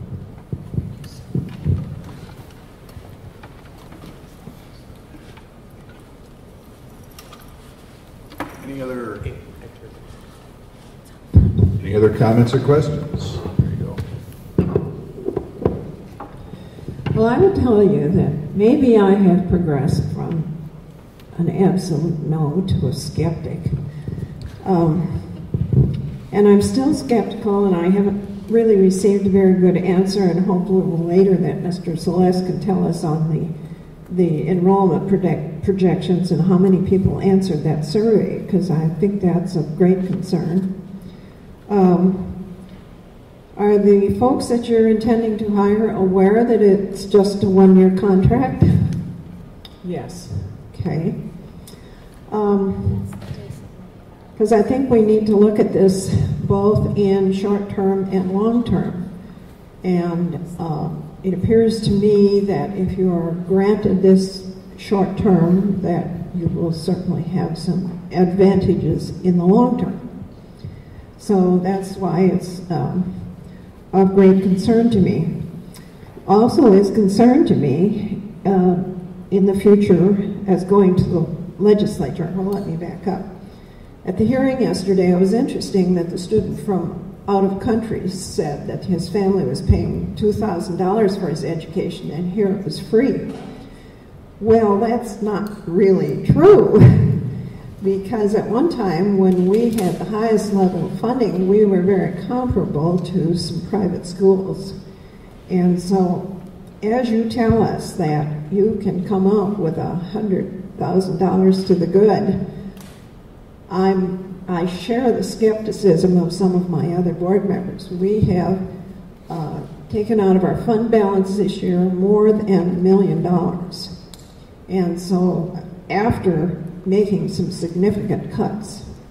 So, you're going to have to struggle with that, but I'm skeptical about it. And I think you need to know that. My other concern is if this should go into a long-term arrangement, then I think there are some things in the bills that were presented at the legislature this year that really didn't deal very well with open enrollment. There are things that are still in that bill about equal number of students from the congressional districts, and that would not apply to this facility, although the way it's written, that's not eliminated. You have a selection process for students that come to you at the Perpich Center. That is in opposition of open enrollment. And none of those bills have anything in them, not even the word integration. And those are concerns that I would raise at this time, because if this facility is to be transferred, those are things that need to be dealt with, and I would hope that the future bills would be much more explicit, and that the Perpich Center and the Crosswinds would be more separated than they currently have been.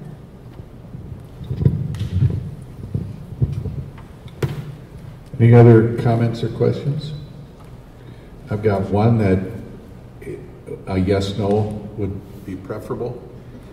In the income contract, it states that you will assume responsibility for providing for the educational program and operation of Crosswinds as a year-round arts-focused magnet school encompassing voluntary integration for middle school students. Are you committed to that long-term? Absolutely. And my second one relates to a statement in the income contract as well, and I would like you to expand on this line a little bit if you can.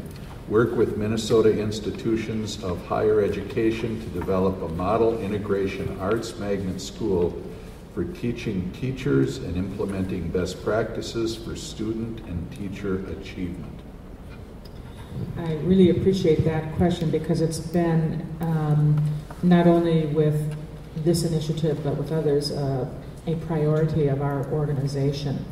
That part of what we saw in value for Crosswinds was the ability to take a school that really had some great success in integration, both ethnic, programmatic, all aspects of integration, and teach teachers how to teach, how to go out in schools and teach better. And so part of what we will do, and we've spoken to some of the state universities already about this, is provide this as a model for student teaching and also for training of current teachers to come in and learn and be supervised, but learn how to take this wonderful model of education, and then when they go into their other school districts or around the state, they take it with them. That it's somewhat of a dual purpose, dual staffed organization of student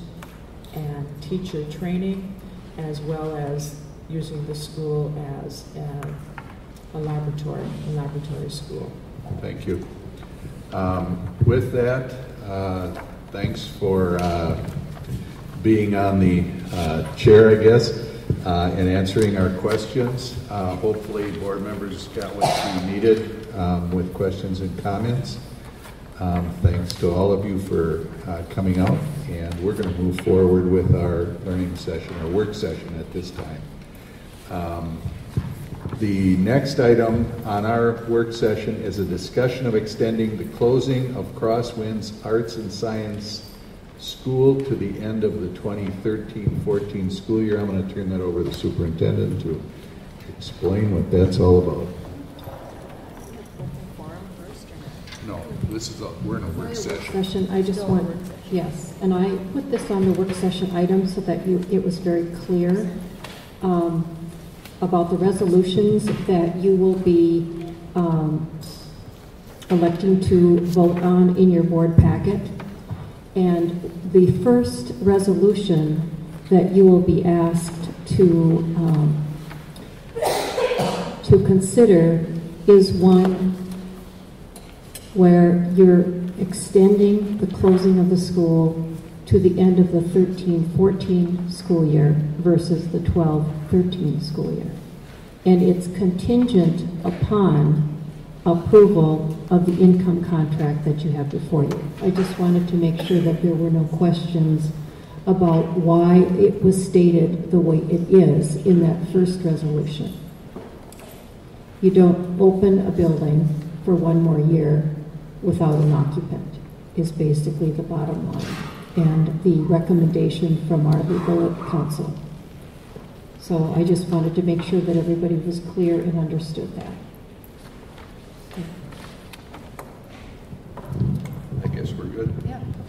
We'll move to item number 4 then, a discussion of the state of Minnesota income contract between Perpich Center for Arts Education and EMID 6067. I presume that's clarification type questions. If board members have anything for the superintendent on that.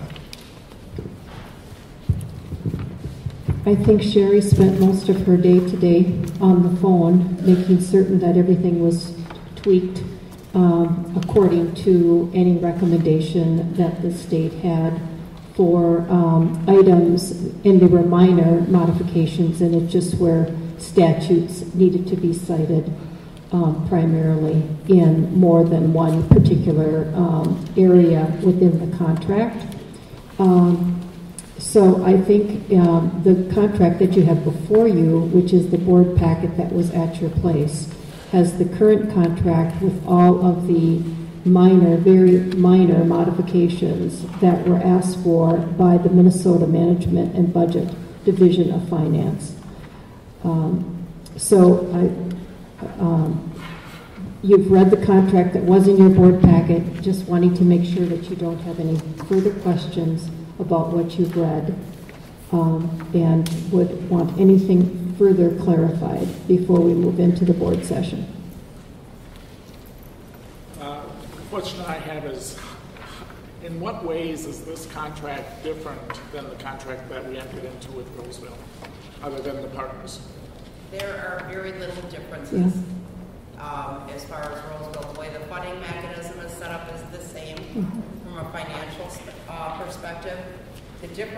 Any differences that are there as a requirement of the state structure or the state template. But as far as the basic points, the criteria that's required by Minnesota Management and Budget, that's all the same. The information that our attorney has recommended for the protection from a liability standpoint, from an operational standpoint, as far as EMID goes, it is the same. We have in many areas the language is identical. We've actually taken language from Roseville's contract and put it into this contract to meet the requirements of Minnesota Management and Budget. Are there any places in this contract that would cost EMID money that are not in the Roseville contract? No. So the maintenance of the building, the upkeep of the building, all of that is identical? Correct. The foundation from a financial perspective is identical. The liability causes me some concern, and I assume that's inherent in both contracts, but especially as it relates to our special education population.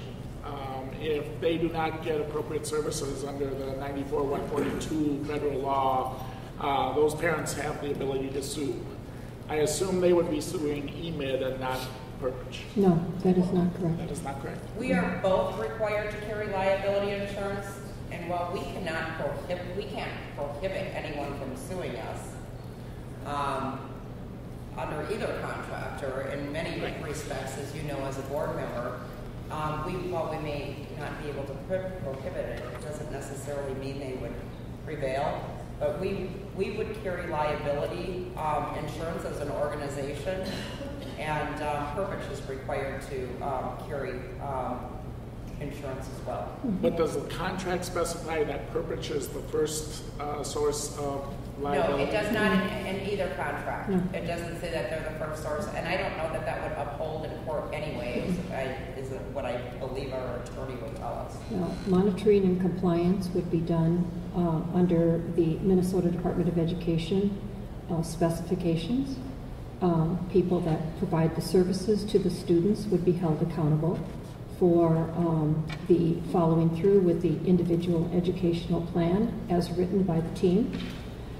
There will need to be a special education director that would provide oversight, which could be a contract service, but it would need to be providing oversight to the special education program that would be offered in this facility. And if a parent comes back and has someone who moved out of Crosswinds, went through the Crosswinds program for the next year, and comes back the following year and says, my son did not receive or my daughter did not receive the services that they were specified in the IEP, it would be Perpich then that would be responsible for Yeah, providing, and if they there- prevailed in their Right, and there would process. be potentially compensatory time that would be offered and paid for by Perpich to provide where any perceived gaps or faults would have been identified, where there needs to be some resolution through a negotiated process.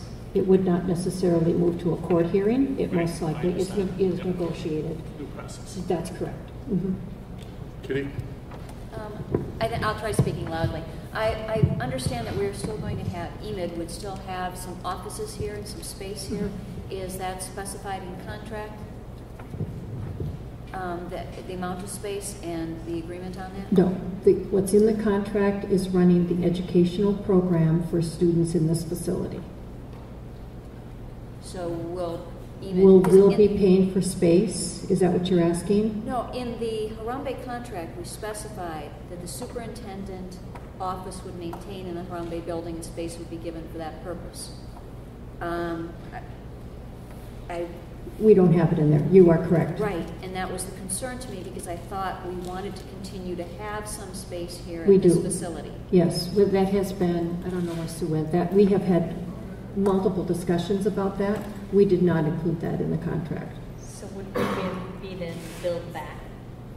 No. Because they're paying a monthly fee for the space? Would we be billed back? Would EMID be billed for facility use? Because one of their ways of bringing in our revenue was Facility revenue. Revenue. We would need, we don't intend to pay for space. We intend to negotiate that as use within this facility, the small amount of space that we need, and partner with Perpich on professional development that we would need to be providing for our member districts.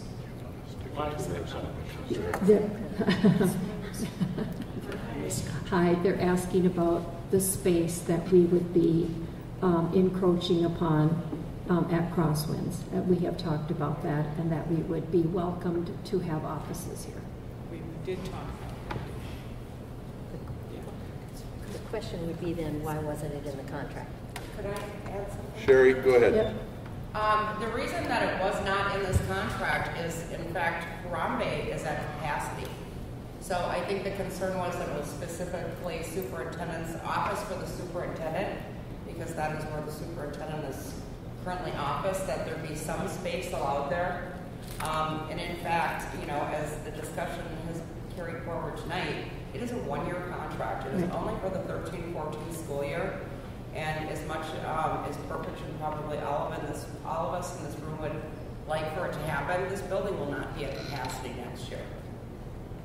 So that is the simple reason it wasn't a priority, as it was in the case of Harambe, for the superintendent to have an office there for the upcoming year. And Kitty, we also have an agreement that if the space really becomes crowded at Harambe, then that office would have to be given up. And if it were me that was officing out of there for a few hours a month, then I would need to move where there would be more space, so that could be used for a different purpose. So that still is subject to negotiation, but it was put in the contract so that there would be a spot close to MDE where I could at least have a meeting if I needed one. Any others? Do you have a question? Just a thought in here, because when you said it's similar with the financial business, I go back again that the state, and I imagine the state is the Perpich School Budgets when we talk about the state. That's what we're talking about. Yes. That the situation, again, as you mentioned, is Harambe is full and will remain full and is in the district, but it's quite a different story here. And so as I read this again, that if the monies aren't there, if the students aren't there that we all hope for, that the state is the one that would have to pick up from these little pots of money the expense, not EMID. But again, it would be an expense to the state. We Correct. are not picking up any expenses or any lack of revenue that Perpich may encounter because of the lack of revenue due to a lesser student enrollment that they anticipate. I just read from this that the state would be on the hook for that. And the state means Perpich. And, yeah, Yeah. well, Okay. which means the state. They're like the same.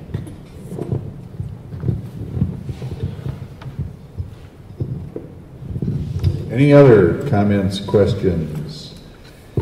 Okay, can I get a motion to adjourn the work session? So move. And a second, Amy. All those in favor signify by saying aye. Aye. Opposed? We're going to take a 5-minute recess before we begin our board meeting.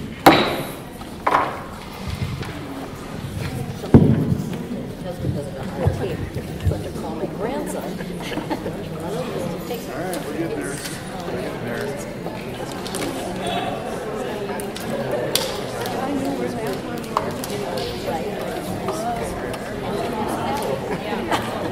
My husband is still like, what happened? Yeah, isn't that the truth?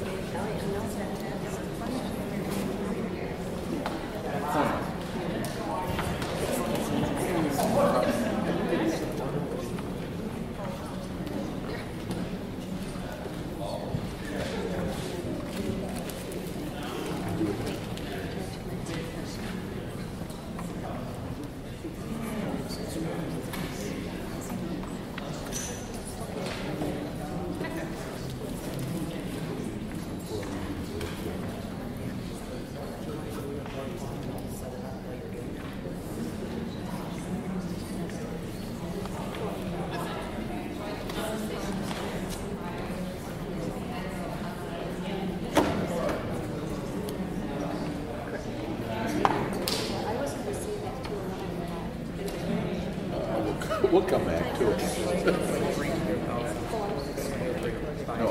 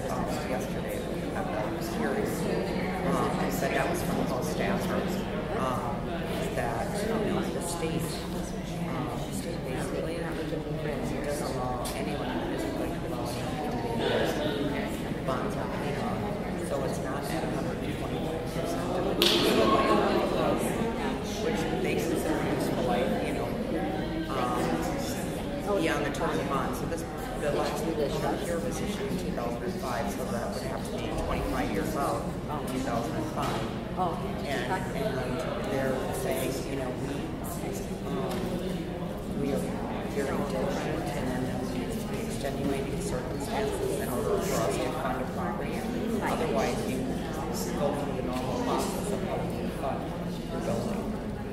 So they seem to be more and more, and that's not a full level. That's I'm hearing that message more clearly from the agencies.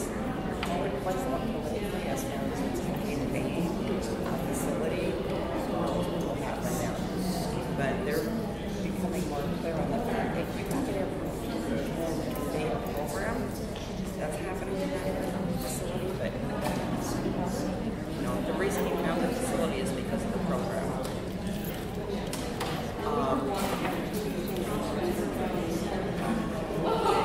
Right, and it is disheartening because really, these conversations are 2 years ago when we had that retreat. I just made him freeze that, and I really found it at like, oh, this is so simple. Yes, I see. Right.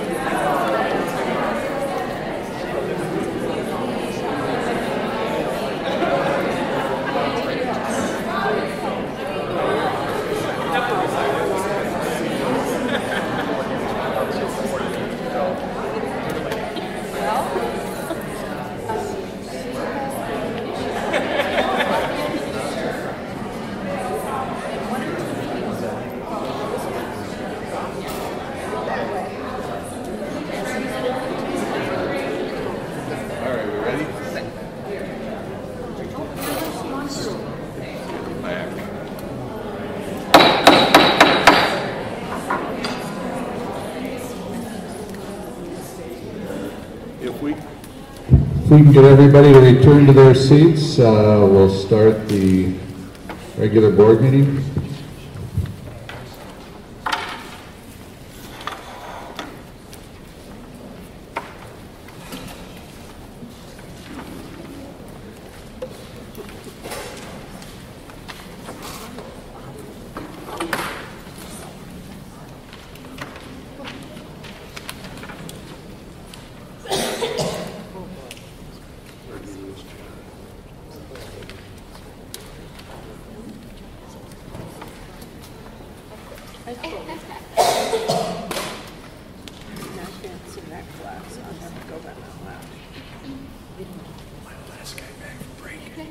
Yes, you are.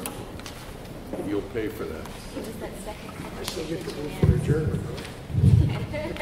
We'll see.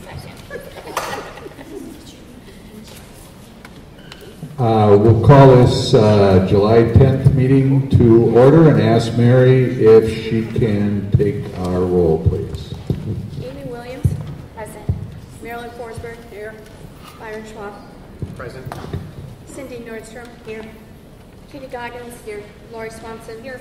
John Broderick. Here. Karen Moorhead. Here. Jim Geldman. Here. George Hefner. Here, thank you. Could I get a motion to approve the agenda for this evening? So moved. So move over here and so second over there. All right, thank you. All those in favor, please signify by saying aye. Aye. And opposed? Thank you. The agenda is approved. We'll go to open forum. First speaker, Eric Celeste.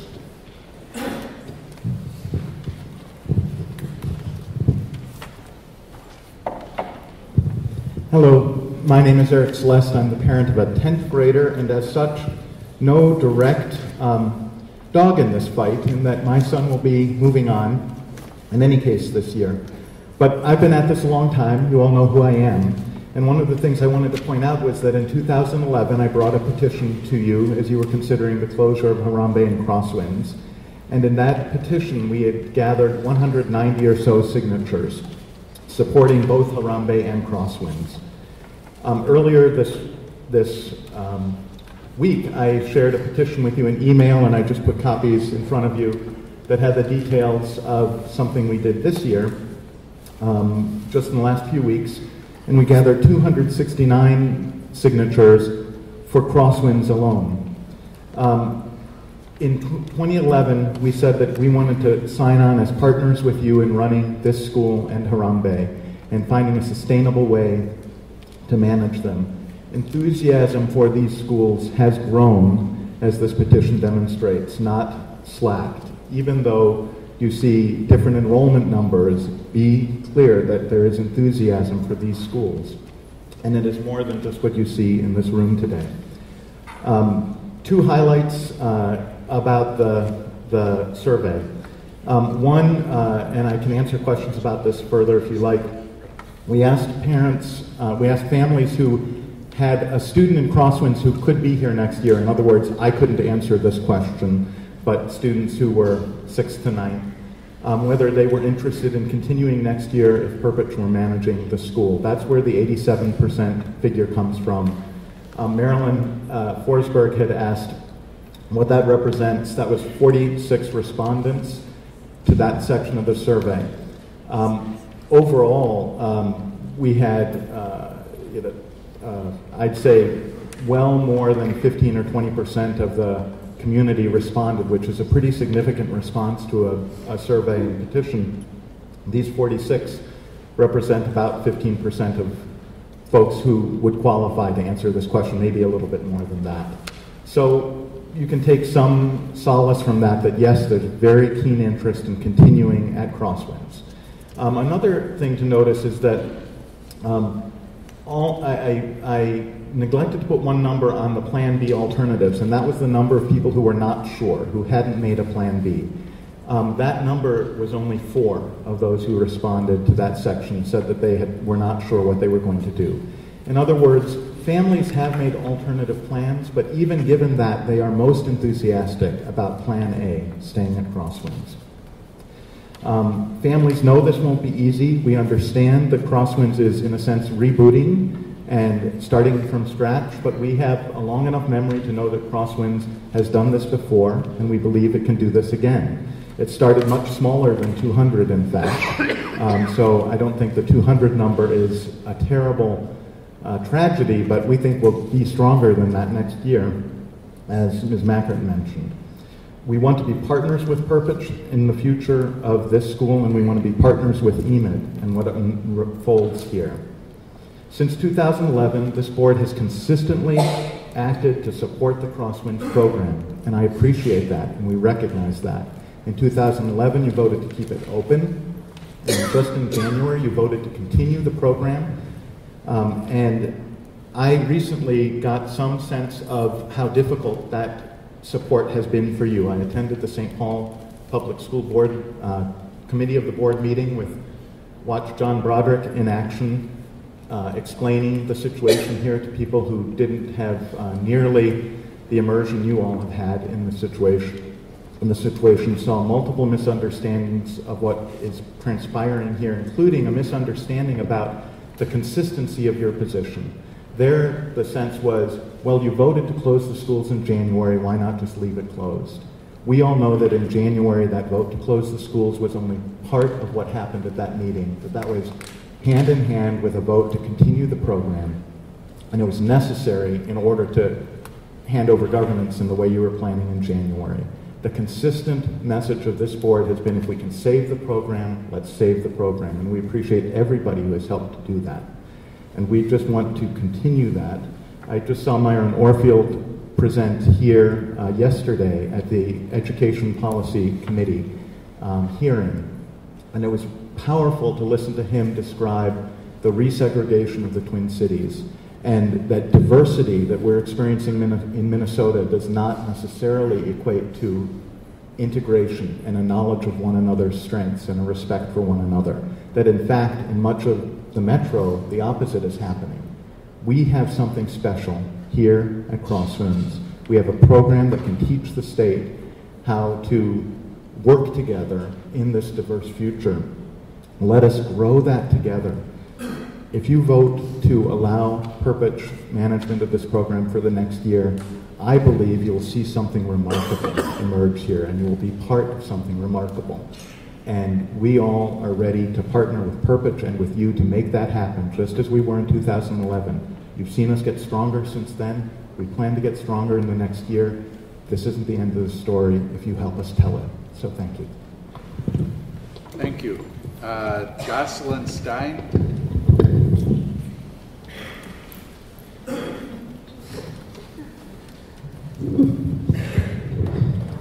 Good evening, board members. My name is Jocelyn Stein. I'm a mom of 3 EMID kids in 4th, 6th, and 10th grades. And tonight I'm asking the board to please let families have the decision to send our kids to Crosswinds into the future, managed under Perpich. I'm confident that Perpich will build Crosswinds attendance and staff up again, and the school will be a great success. I'm very excited and look forward to this partnership with Perpich to help continue the Crosswinds tradition of being an excellent choice for children to learn about traditional school subjects like math, science, and reading, and also integration, arts, and building community. I very much appreciate being given the opportunity to make this choice. Choice is the reason that so many of us are here in the first place, and we really want to continue having that choice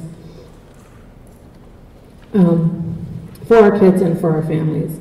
I'm very confident that Perpich will do an amazing job building the school up and making it live up to all its potential. The synchronicity between Harambe, Crosswinds, and Perpich is really palpable to me. Perpich weaves integration in naturally through its emphasis on the arts and helping kids to not only discover their gifts and talents, but to hone in on how they can best serve the world and their community after high school. That's why EMID and Perpich are such a logical and beneficial partnership. It's my hope that my kids will have, and all kids will have the chance to choose an integrated arts-focused education like this. So I'm asking you to please vote to continue the Crosswinds legacy by allowing Perpich to manage Crosswinds. Thank you so much. Thank you. Bev Danielson Sellie.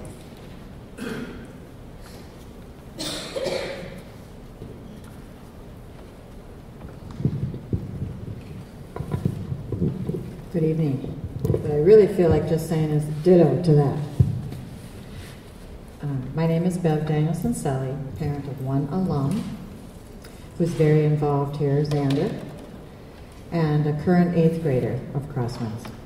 I'm here now, as I've always been, a very strong supporter of the agreement between Perpich and Crosswinds.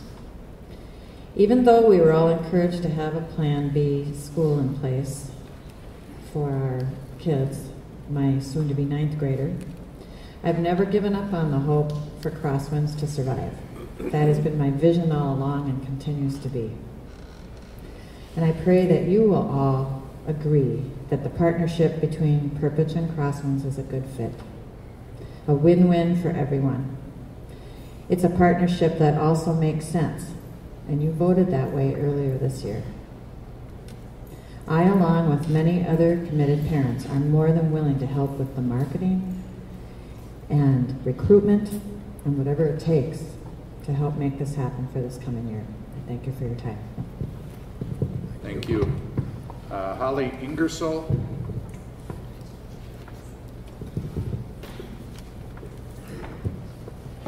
Good evening, EMID Board. I'm Holly Ingersoll, and I have a 6th grader at Crosswinds, new this year. You've seen me before. I really listened to the presentation by Perpich tonight. I had not heard the plan. I listened quite critically because I do have a 6th grader with special needs who has been served very well by Crosswinds. In fact, I think I may have told you this before, but I'm going to tell you again because I'm so proud of him. He's actually quite a very compliant child. I have a very easy job as a parent, but for the first time in his life that I've seen, he said, "Mom, if Crosswinds stays open, I'm going there." And I had never, ever seen him adamantly speak his mind before. And I thought, wow, I really need to do whatever it takes to make sure that this happens for him. So when I listened to Sue and the others talk about Perpich, there were a few things that really stood out for me that made me feel that a partnership between EMID and Perpich and us makes sense. A few of those things were the 13,000 professionals that they have already provided outreach to throughout the state and their regional centers.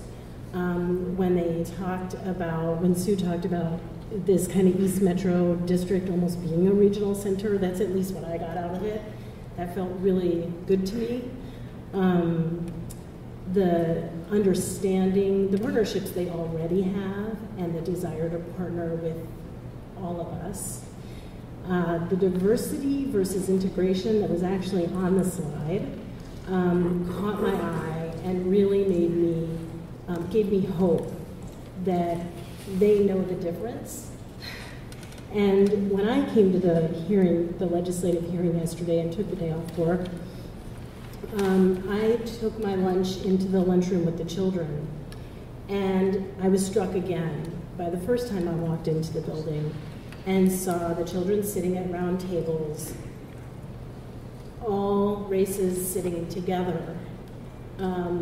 When I've walked into schools, when I grew up in school, but even my son's schools, there can be diversity and segregation within that diversity, and that's what I see in many other places, not all, but many. And I was struck having lunch with these children that we were all together, and it was the difference between diversity and integration. I feel like Perpich gets that, and that's important to me. Bringing in professional development for new teachers to preserve the culture that you have created that made it safe for my child means the world to me. I believe them. I believe that they will try to do that. I believe that they will succeed at that. I hope they will succeed at that, because that is what I think has helped my child to blossom this year. I also, the art science piece, I'll let it go, but that's really cool. that they want to maybe look at that here because we're an arts and science school. But I wanted to also speak for the woman who is sitting next to me. Her name is Brenda Middleton, and I met her at West Side Story. And we just happened to talk. And she told me that I could speak for her tonight because she had to leave. She also has a 6th grader, and she had to leave to go back to the homeless shelter that they're staying at. And in 6th grade, she being a 6th grader, her daughter, this has been the most stable place, despite all this madness and chaos that it feels like to us. This has been the most stable place for her daughter. Her daughter went from, I wrote on my hand, Sarah Palin style, B's, C's, D's, and F's in her previous school, and lots of bullying. And here she has almost completed her first full year, and she told me with a glowing face that she's getting A's and B's and did get 1 C. They were very clear with me that they wanted me to tell you that they would like to see Crosswinds continue under Perpich, and clearly they were willing to do what they could to support that effort as much as it took to do that. And I promise that, and I think those of us who've had some more flexibility have tried to be the voice, even though you keep seeing us over and over again, and it's like, oh, the same old 25 people or 20 people or 8 people. We actually do represent other people when we come to these meetings, and sometimes it's the people who can't be here. And I think that that's all I want to say. I just really would encourage you to let Crosswinds continue, let it be a model for the state, let the learnings be spread, and I think we can do it. I heard Crosswinds started with 40 students, so I'm like, we can do this, and I personally am totally committed to making sure that it is successful and doing whatever it takes to help you and Perpich to see that happen. So I was at the legislature, I've been here, I'll keep being there. I'll be there for the good stuff. So, thanks. Thank you. Thomas Boguszewski.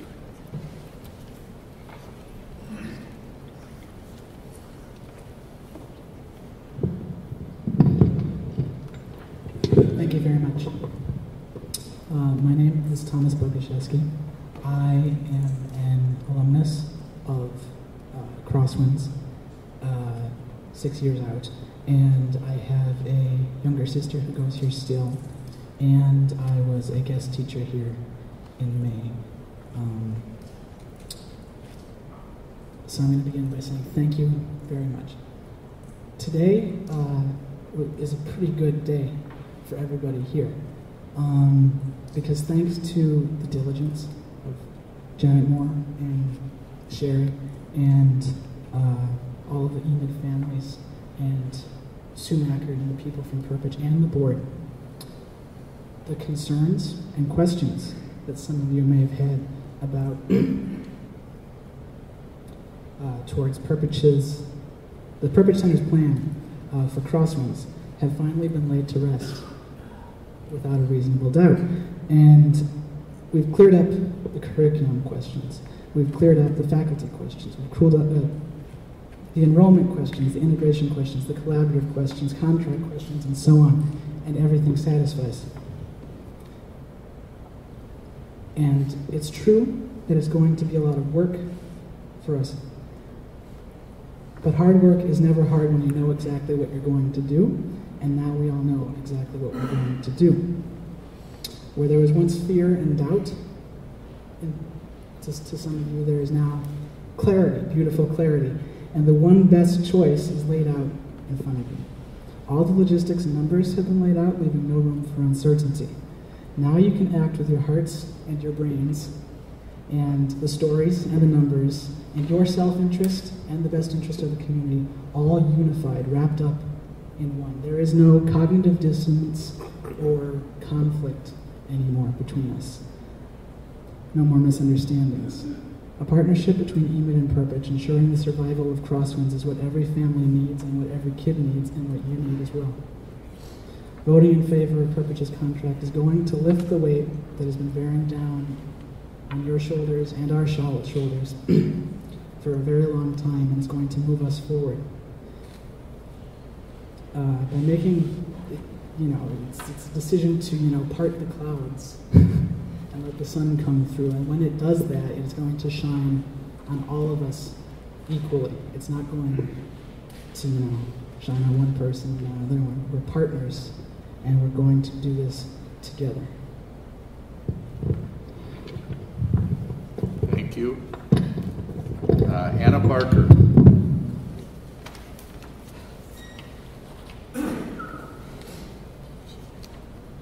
Yes, she's the gardening lady. She's got a gift for you from our prairie.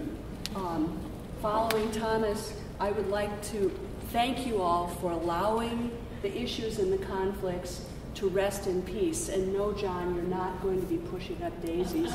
This means...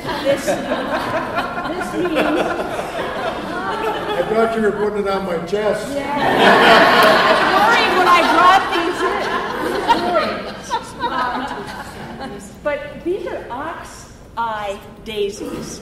And from our restored prairie here, I've been here since before the building was, and I was working with the Wilder Foundation, being a tree care advisor and a master gardener there. And tonight is all about growth, and it's all about fresh beginnings. And so from our prairie to you, this represents a visual living nature as art metaphor, because I'm a language arts teacher, and these are joined together, Marilyn. I appreciate the daisies, but I'm not too impressed with those Canadian thistles in the driveway.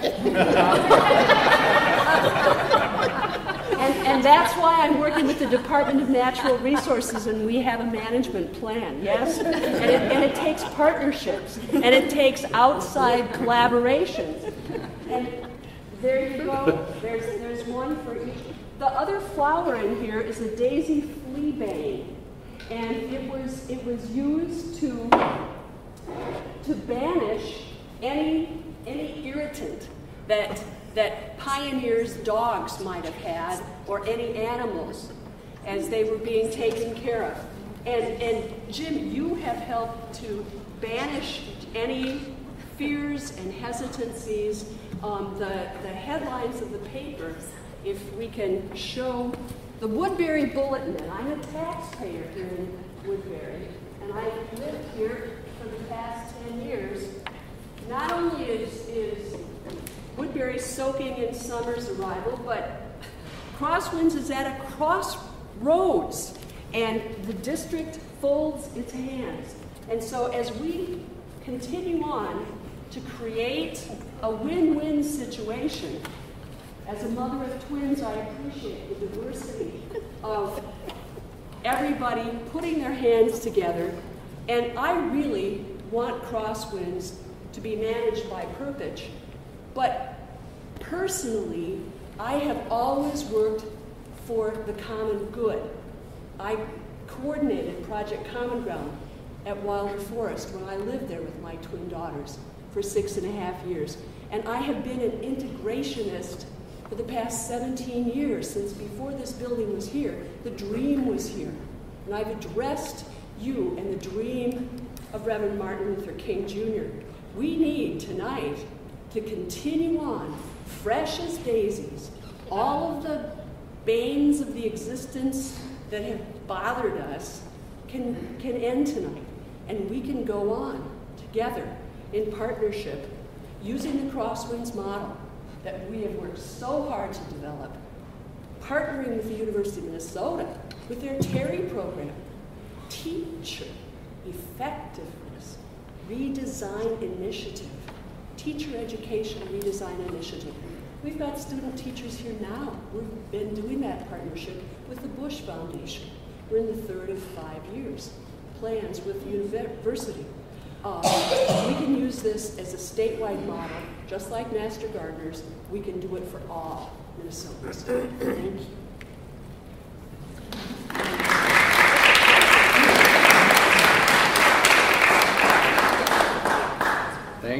Carrie Dixon. I don't come bearing gifts. I can't follow that.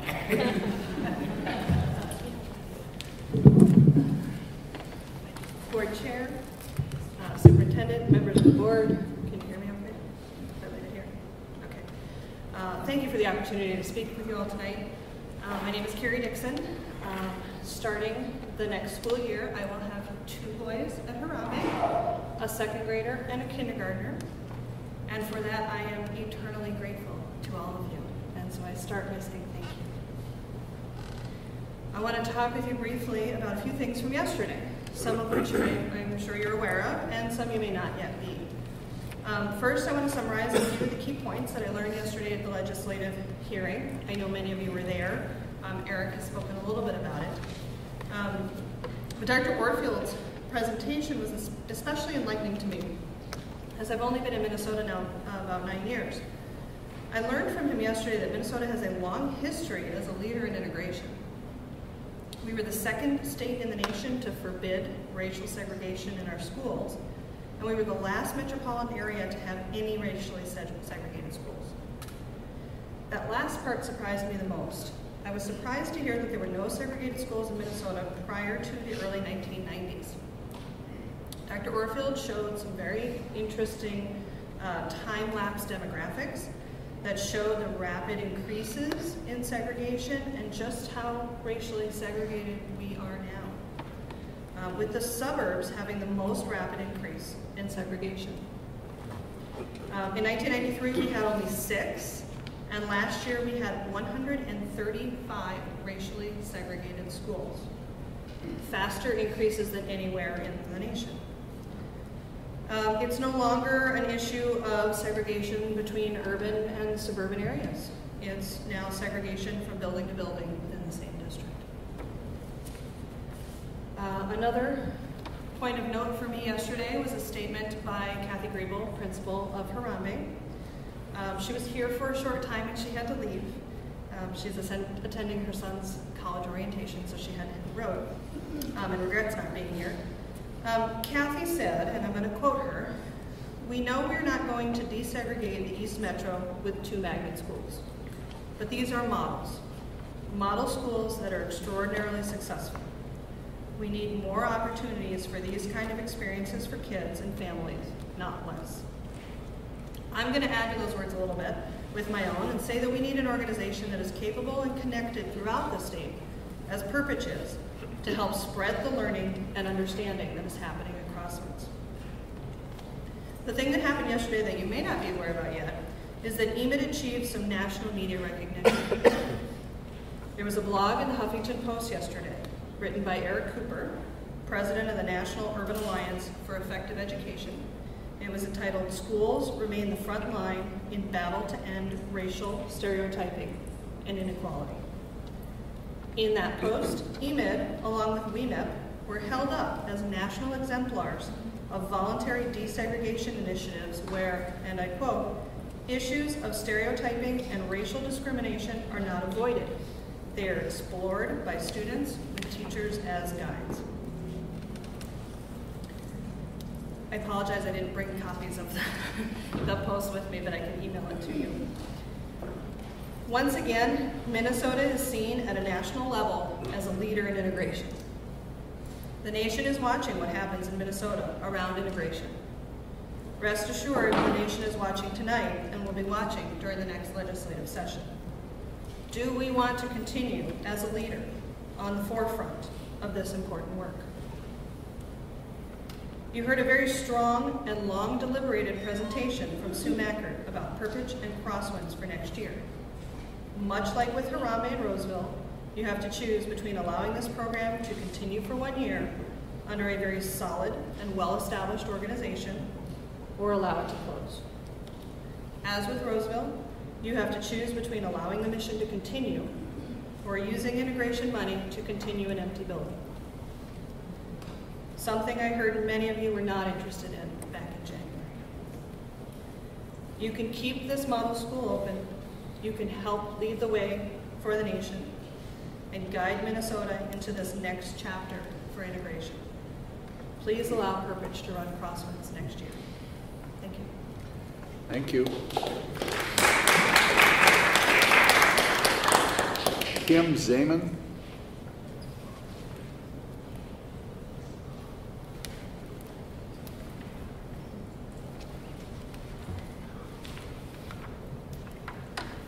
Hello, everyone.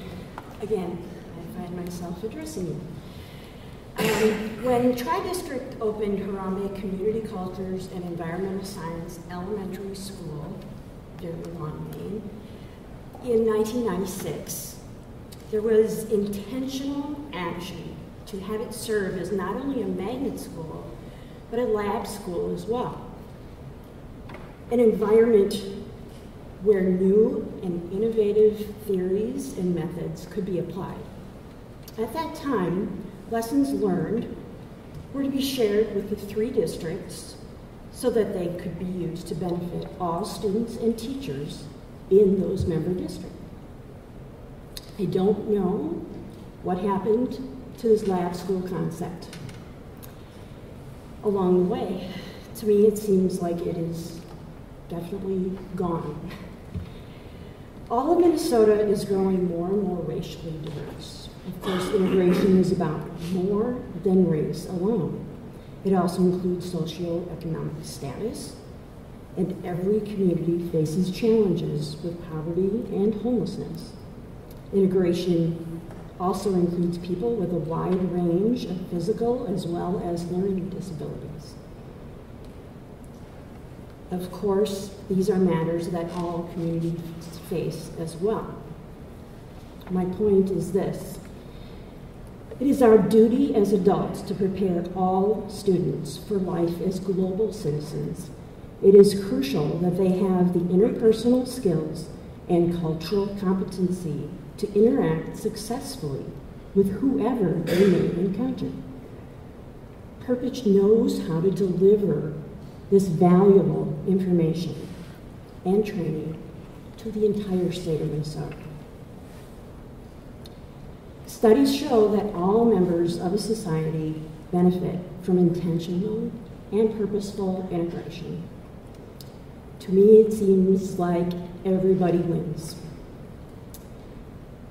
You, as a board, have the opportunity to put the wheels in motion for the good of all of us.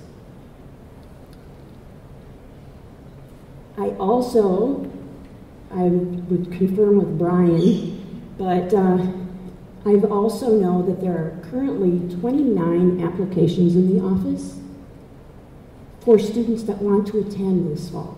They know we're scheduled to close 3 weeks from today, but they want to come here. I've also met many families that have just learned about Crosswinds because of all of the legislative activity and the press coverage. And they've said, I didn't know this was here. I wanted my kids to have a chance to pick that if it works for them. Thank you very much.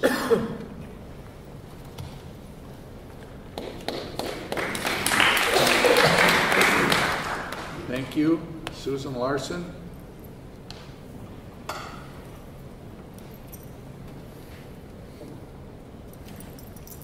Good evening. My name is Susan Larson. I've addressed you many times, I believe, as a Crosswinds parent. Tonight, I speak to you in a different capacity. I speak to you as a member of the Perpich Center for the Arts Board of Directors. I was very humbled a couple weeks ago when I received this appointment from the governor's office, and I believe it will be really a privilege to serve the state of Minnesota and represent the 4th Congressional District in this capacity. I accept this opportunity because I believe so strongly in the mission of Perpich and in teaching in and through the arts. I have observed firsthand, not only through my son, but through many kids, how the arts can really unlock what is inside them, help them become really the best person that they can be, and help them learn to understand others and to work with others in a very diverse and integrated environment.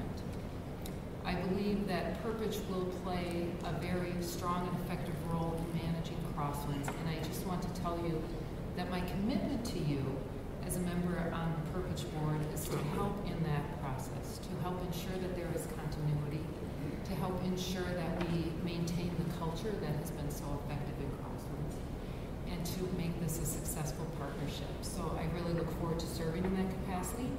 As Sue Mackert mentioned, the possibility of the two boards coming together for a session, and I look forward to working with all of you in that session. So thank you very much.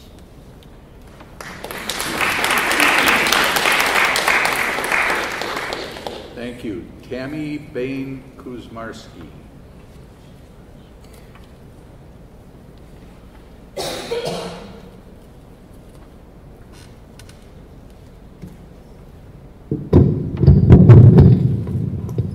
Good evening, board members.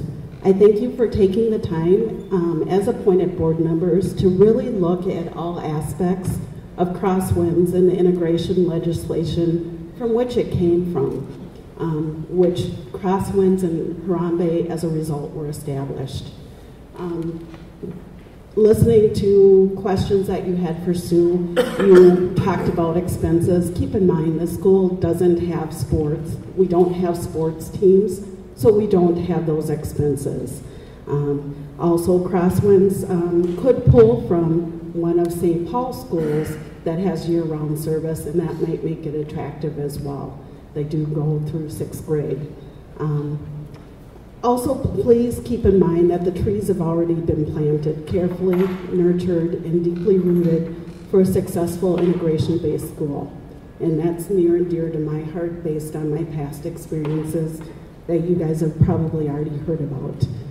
Proof that the school was on track was shown when it was expanded to 9th and 10th grade curriculum. Please keep that in mind. Momentum was built to expand the model to 11th and 12th grade.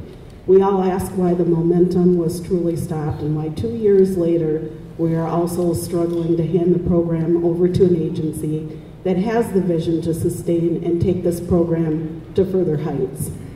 In reference to the show The $1 Million Man, Perpich is the Rudy, able to carry us on to a bigger, better bionic integration-based middle school.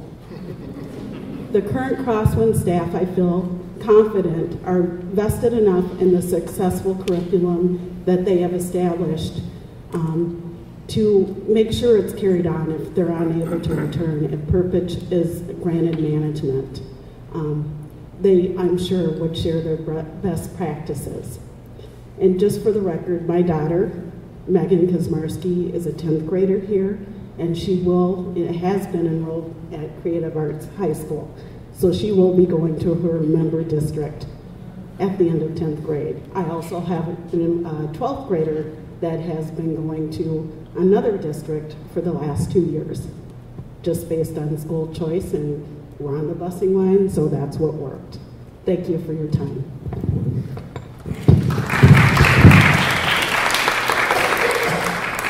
Thank you. Representative Joanne Ward.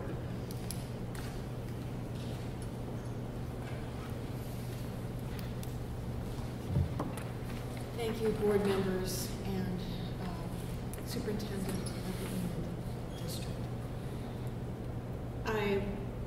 On some levels, I really want to apologize for what happened during the legislative session, because as I've mentioned before at the previous board meeting, I know that you, in good faith and trust, made your decision in January, and the legislature was not able to follow through with that.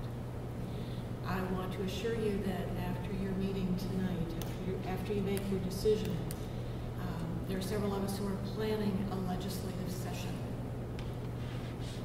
where we will invite all of the legislators, but some in particular, to meet with Perpich and to hear the plan and to go through our hearing process and to have all of the legislators have their questions answered in the fall before legislation, the session starts. Because when the session starts, they're going to have a lot of other things on their minds, and which is part of what happened last time. We want to be able to get this done and follow through with your plans and expectations in a way that's timely and efficient. I thank thank you for all of your hard work. I know that this has been a very, very difficult time, a long time for some of you. I also believe that the conversation has improved what we will have as an outcome. We've thought more, we've asked questions more, we've challenged each other. And in that process of learning and helping each other, and being, I talked with a couple of you earlier, what I call critical friends. We're going to move better forward with confidence and with very good outcomes for the students, the staff, all of the districts involved. I just want to say thank you, and I will help you in any way that I can.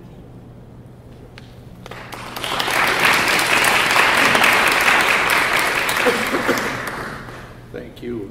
Our final speaker, Bill Dressler.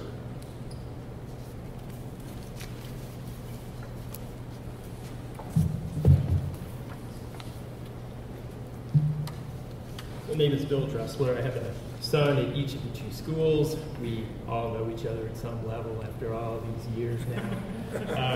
Some of this you've heard before, but an educator told me sometimes you have to repeat things at least 3 times before it sinks in. So I want to thank the board, though, for your due diligence on all these issues over the last 2 years.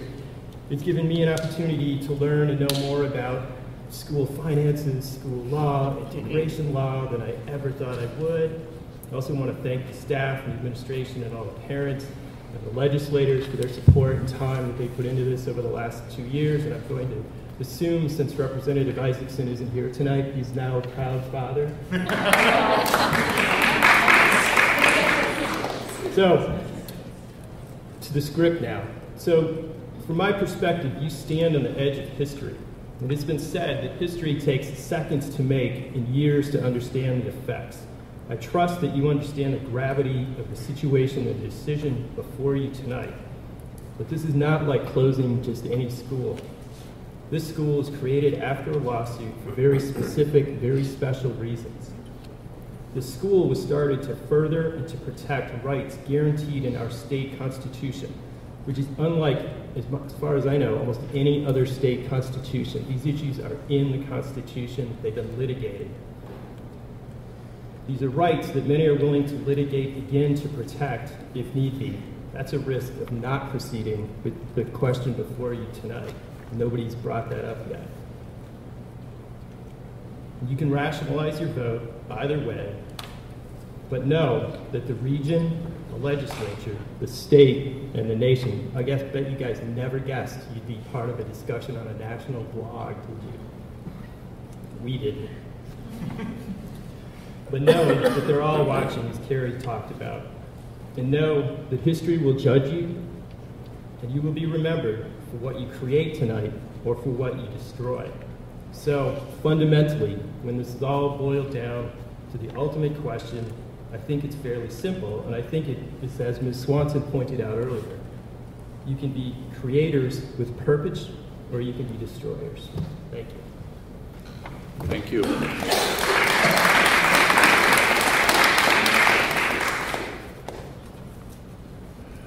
We'll move on to the action items on the agenda. The first is the approval of opening Crosswinds School for the 2013-14 school year. Superintendent, you wish to make any comments? You will see before you that the Board of Education passed a resolution on January 23rd, closing the Crosswinds Arts and Science School effective at the end of the 13-14 school year. The board passed this resolution anticipating that EMID would be able to convey Crosswinds Arts and Science School to Perpich Center for Arts Education at the end of the 2012-13 school year. Since legislative action was not taken to authorize the conveyance, the board will need to extend the closing date for Crosswinds Arts and Science School to the end of the 13-14 school year to allow EMID and Perpich Center for Arts Education to enter into the State of Minnesota income contract for the operation of Crosswinds Arts and Science School for the 13-14 school year. This resolution to extend the closing date for Crosswinds is contingent on the adoption of the resolution approving the State of Minnesota income contract, full execution of the income contract, and approval of the State of Minnesota for operation of Crosswinds Arts and Science School by Perpich Center for Arts Education. That is the background and the purpose for this particular resolution. Thank you. I'm going to read the resolution. I'll make the motion, look for a second, and then we can discuss at that point. Resolution amending the resolution closing Crosswinds Arts and Science School. Whereas the board passed a resolution on January 23, 2013, closing Crosswinds Arts and Science School effective at the end of the 2012-13 school year. Whereas the board passed this resolution anticipating that it would be able to convey Crosswinds Arts and Science School to the Perpich Center for Arts Education effective at the end of the 2012-13 school year. Whereas the 2013 Minnesota legislature did not authorize that conveyance of the property, and whereas the board finds it to be prudent and in the best interests of the students and community to extend the date for closing Crosswinds Arts and Science School to the end of the 2013-14 school year, now therefore be it resolved by the Board of the East Metro Integration District 6067 as follows. Item 3 of the January 23rd, 2013 resolution closing Crosswinds Arts and Science School is hereby amended to read as follows. Crosswinds Arts and Science School is closed effective at the end of the 2013-14 school year. And I'll make that motion and look for a second. Second. Second was Kitty. Okay. Discussion. George, question I have. If the school were to close this year, and Here, I'll tell you what. Let's do this. Thank you.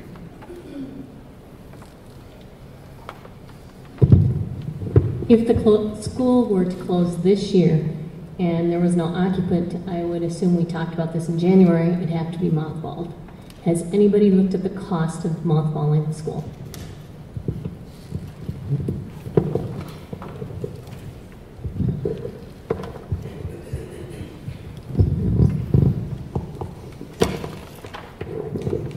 The answer to that is, Cindy, is yes. It has been very definitely looked at, analyzed very critically.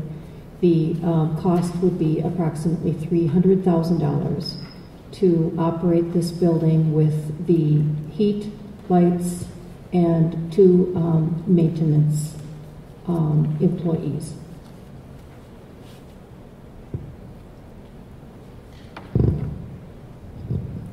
Any other comments, questions?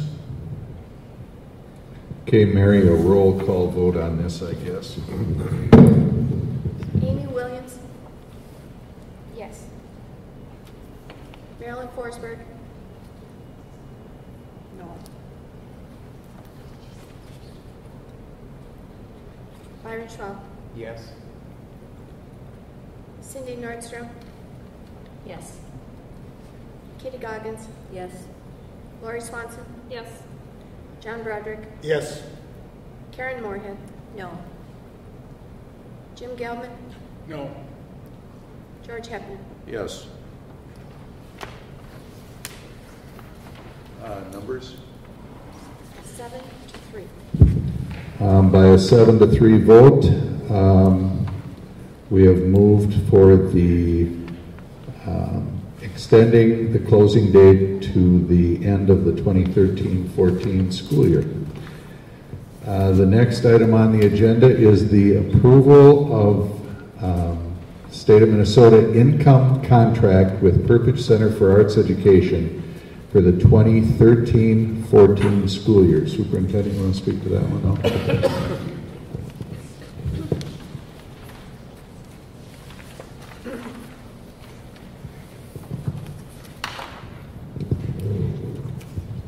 Today, July 10th, 2013, the EMID Board, in a separate resolution, which you just heard, extended the date for closing the Crosswinds Arts and Science School to the end of the 13-14 school year, contingent on the approval of the State of Minnesota income contract between EMID and the Perpich Center for Arts Education. EMID and Perpich Center for Arts Education Administration have negotiated the terms of the income contract by which Perpich will operate on behalf of EMID, the Crosswinds Arts and Science School for the 13-14 school year as an inter-district integration school. The State of Minnesota income agreement has been included in the board packet, which you have read and have had the opportunity now to discuss. Thank you. As we did with the previous, I'll read the resolution, look for a second, and then any discussion at that point. Resolution approving the State of Minnesota income contract for Crosswinds Arts and Science School. Whereas the board passed a resolution on January 23rd, 2013, closing Crosswinds Arts and Science School effective at the end of the 2012-13 school year. Whereas the board passed the January 23rd, 2013 resolution anticipating that it would be able to convey Crosswinds Arts and Science School to the Perpich Center for Arts Education effective at the end of the 2012-13 school year. Whereas the 2013 Minnesota legislature did not authorize conveyance of the property, whereas staff of EMID and the Perpich Center for Arts Education have negotiated the terms of an income contract by which Perpich Center for Arts Education will operate on behalf of EMID, the Crosswinds Arts and Science School for the 2013-14 school year as an inter-district integration school. And whereas the board has, by separate resolution, extended the date for closing of the Crosswind Arts and Science School to the end of the 2013-14 school year to allow for consummation of the State of Minnesota income contract, now therefore be it resolved by the Board of the East Metro Integration District 6067 as follows. 1. The State of Minnesota income contract attached hereto as Exhibit A is hereby approved, subject to full execution of the income contract. And 2, the board chair and superintendent are authorized and directed to execute the income contract on behalf of EMID. And I'll move that resolution. Look for a second. Second. Amy? Amy seconded that. Discussion, comments, questions?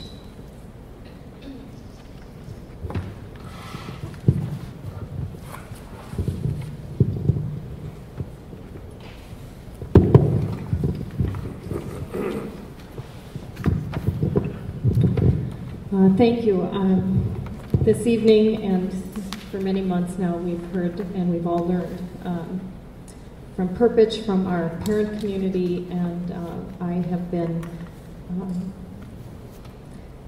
this has been an opportunity for learning, and this is how I've chosen to really approach this subject. I'm going into this with my intention to support the resolution, and I'd like to just briefly explain why. I'm going into this, first of all, on one side with reservations, again wearing my White Bear Board hat, representing my community and the interest in our board and our administration to retain our students. As someone said this evening, the bottom line is students equal revenue, and we're able to do our programs, whether it's at EMID or it's any of our individual districts, because of revenue, whether it's the state revenue or it is local levy. We appreciate every dollar that comes to our school district. So I go into this with reservations on the uncertainty of Perpich's ability to have the enrollment to support the programs with the revenue. I lose sleep over our local budget each year to think that when we're setting our budget in White Bear, knowing that our taxpayers and our stakeholders are entrusting us with tens of millions of dollars every year. So I take this very, very seriously, and I wish Perpich all the great fortune in the world. But I do have the reservations about the dollars, the enrollment, and quite frankly, and I'm being very honest here, the marketing and the recruitment. And I have a great respect for Perpich. but I can't, I'm being very honest that our students attending Perpich will be seen as losing students by some. However, the positive side of this, not just wearing my white bear hat, is I'm seeing this as an opportunity. Perpich in our Northeast metro area is an opportunity to extend another partnership with a very highly regarded organization. And I do believe that our school district, the White Bear School District, is going to benefit from this partnership if the partnership is active, and I would expect that to hold true with Perpich, and I intend to lead that charge for our White Bear School District. As someone said earlier, we've lost the idea of a lab school, and I believe that to be true at EMID. I never heard the term lab school until I was on this board, and I know I'm not in the buildings daily, but I've not seen examples of lab school. I don't want that to happen with the partnership with Perpich. I want this to be an active partnership and have our students benefit directly from a growing partnership, not just with professional development, but any opportunities for experiential learning for our students. So I'm approaching this, and I'm going to have to go back to my district and explain this, but I can only see this as an opportunity, because if I were to look at it just from White Bear, I have to look at it from a losing kids standpoint. I'm here because my board appointed me to this board, and I'm responsible for more than the 8,000 plus students in White Bear who stay in White Bear, but our students who choose to attend Crosswinds as well. I care about your students and my students as well. So again, I'm approaching this as an opportunity, and I just have great hope for this new, very active partnership. Thank you.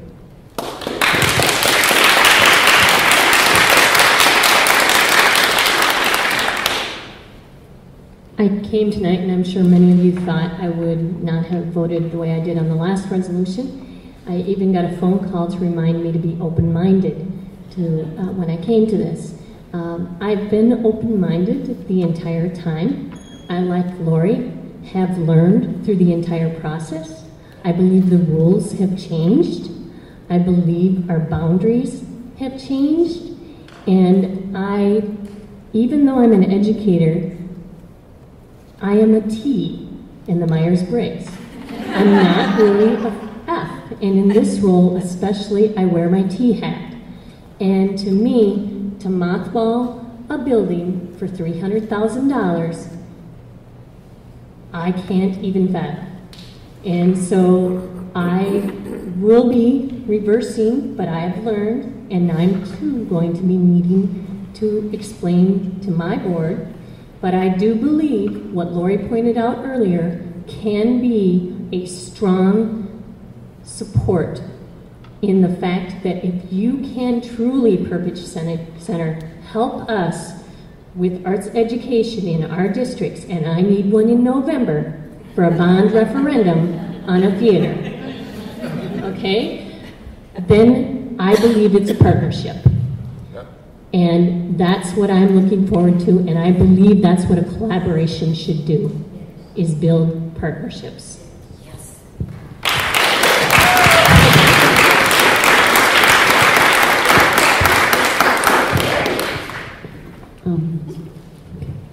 I just wanted to comment that this has been a very lengthy process that we've gone through as a board.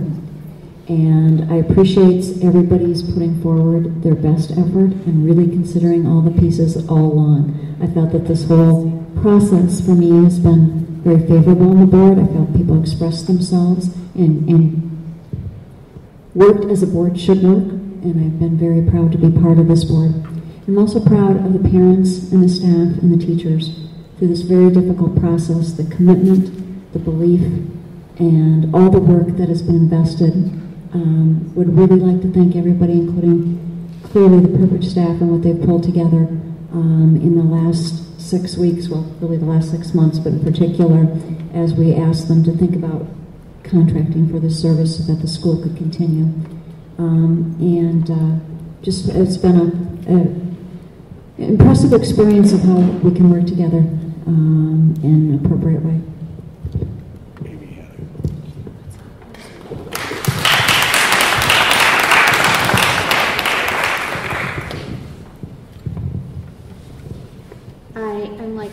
my board members will not have a lot of explaining to do when I go back, because as I've listened to some of the parents and other folks who spoke in the open forum and have quoted poets and movies and songs throughout the entire process, I'm going to take a little quote from Jerry Maguire and say to the parents of Harambe and Crosswinds and to the Perpich folks, you had me at hello.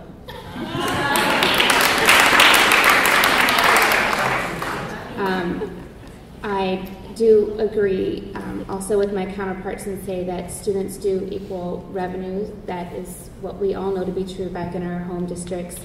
But they also equal the hearts and minds of tomorrow. And it is my hope that those hearts and minds will take their creativity and their innovation and spread it throughout the entire state of Minnesota for many, many years to come. And as our last open forum speaker pointed out, you do have to say things 3 times before it sinks in. I'm hoping this is my 3rd time that I say yes and that it goes forward and sinks in.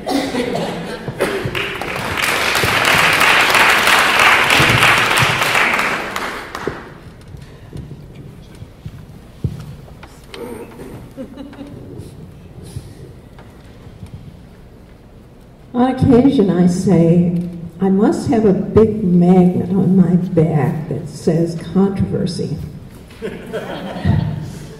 I have just been through and still am in the midst of a controversy regarding a daycare which has lost contact with its sponsor and trying to rein that back in. And needless to say, that has been just about as difficult as the Crosswinds situation has been. Since the board has decided that we will keep the school open, I certainly will support Perpich as being the group to take care of that.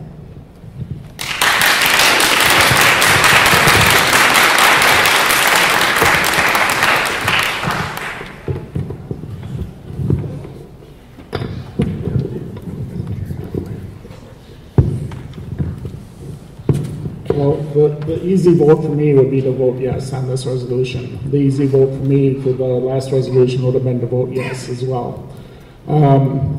There's a few things that I just struggled with in the last 6 weeks, and the main issue has been the legislature's decision not to act on this legislation.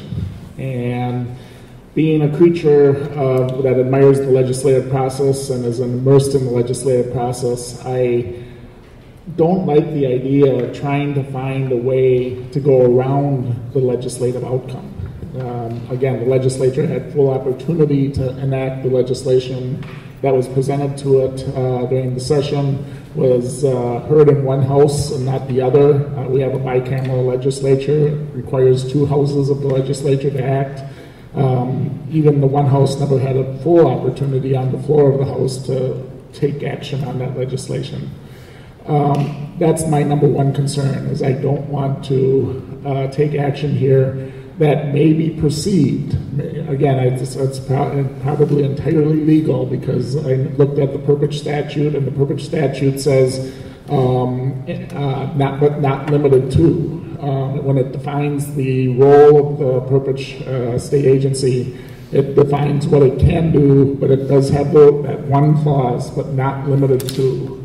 And I believe that's what the lawyers are hanging their head on, and saying that because the statute says, but not limited to 11-12 program, but not limited to a school of 310 students, but not limited to a school that includes an equal number of participants from each congressional district.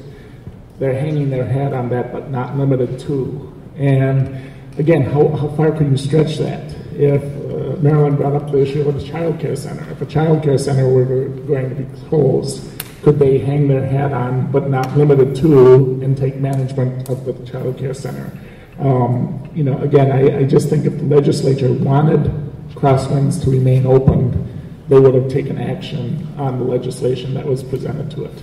And I don't feel that I feel, as a board member and a person that has taken an oath to uphold the Constitution of the state of Minnesota, that I can in good conscience vote for this resolution. My other concern, I probably could have overcome that concern if that was my only issue. My other concern is my inability to believe the numbers that we were shown tonight. I've been on a school board for 18 years now, 17 years now, and going on my 18th year. And I know what it takes to run a school district and to run a school program. And I just can't understand how you can, and if it's true, I really do want to talk to Perpich about taking over the management of South Washington County schools. Because if you can indeed take the revenues that we're receiving from the state and run a school program where you have class sizes between 10 and 24 in each class, I want to know how they do it. And I want to be able to transfer some of those abilities to South Washington County. But I just doubt whether those numbers add up. And so that's another reason why I'm reluctant to vote yes tonight. The third reason is that 2 years ago, I was one of the strongest proponents of keeping Crosswinds open. When the board was considering closing Crosswinds and Harambe 2 years ago, I said, let's give it another 2 years. And I fought on the board to do that because I do think Crosswinds has been very, very successful in achieving the integration model. Two years ago, when this issue was brought before the EMID Board, I did my own observation, and I went to Crosswinds during lunch hour one day, and I saw what was described to me tonight as true integration, voluntary integration by the students, where you look at the tables and you see students of all races, of all income levels, sitting together, enjoying one another's company, and learning from one another. And then I went to Woodbury High School. I didn't make it over to Park High School, but I went to Woodbury High School, my home school, this district that I come from, and I went to the lunchroom. It was a very different lunchroom. It was, again, voluntary segregation, where the students picked their own tables. You saw clusters of Black African-American students. You saw clusters of a table with Hispanic students. You saw clusters of Asian students.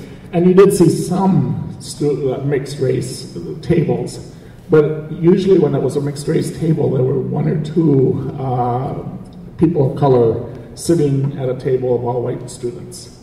And again, that was what I consider voluntary segregation, because no school said that's how you have to sit in the lunchroom. It was a student's choice to sit where they want to sit, as it was a student's choice at Crosswinds to sit where they want to sit. So I really felt that Crosswinds did achieve a miracle and was able to operate a model school for integration. And earlier this year, I tried to keep Crosswinds going for one more year under EMID management. Again, that resolution failed. I moved that resolution back in January to extend the closing date to June 30th, 2014. And when that resolution failed, then we got into the issue of whether or not we could get legislation passed and the like to convey the school to Perpich. And we gave them initially till April 1st, and then the state of Minnesota actually extended that, saying that was a moot point, and they literally had till June 3rd, or the end of the legislative session, to get the conveyance language passed. And when that didn't happen, I think every legislator that was aware of what was going on assumed that Crosswinds was going to close because the legislation didn't pass. And again, going back to that concern of mine, is I don't want to go against what I consider to be legislative intent of what they, and the concerns have been expressed that it was just certain members of the Senate who opposed the conveyance of Crosswinds to Perpich because they wanted it to go to District 833. Well, when I talked with members of the Senate who had expressed concerns, that was not the motivating factor. It was one of the motivating factors, but it was not the primary motivating factor. There were other factors that the Senate had considered in not putting forth that legislation through the committee process, and for a vote by the full Senate, and then also for a vote by the full House. So again, the easy vote for me tonight would be to vote yes, but I've stated the reasons why I'm voting no. Quite frankly, I'm happy that I'm in the minority because, again, what I would like to see happen is Crosswinds go forward, but in good conscience, I can't vote for that for the reasons stated. Chairman, mine will be short and sweet. I've heard all my reasons. And I just know, looking out at the people here that believe in diversity and believe in integration, will also have some understanding of those of us who didn't vote the way they felt. Personally, I won't vote the way that I know all of you wish I would. But I would hope that I'd still have your respect and your understanding of how different people are. And that's important. And you know that probably more than others. So I hope we continue to work together. And I don't expect any applause, because I know how disappointed you would be in me. But that's, the respect is what I hope is still there.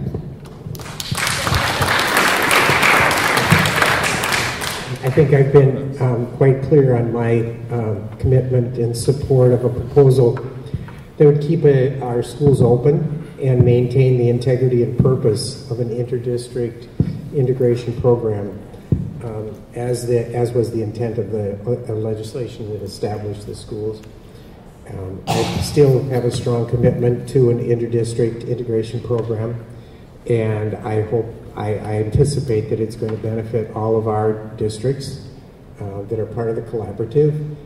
In good conscience, I could not vote to mothball a building and expect EMID to use $300,000 approximately to maintain that.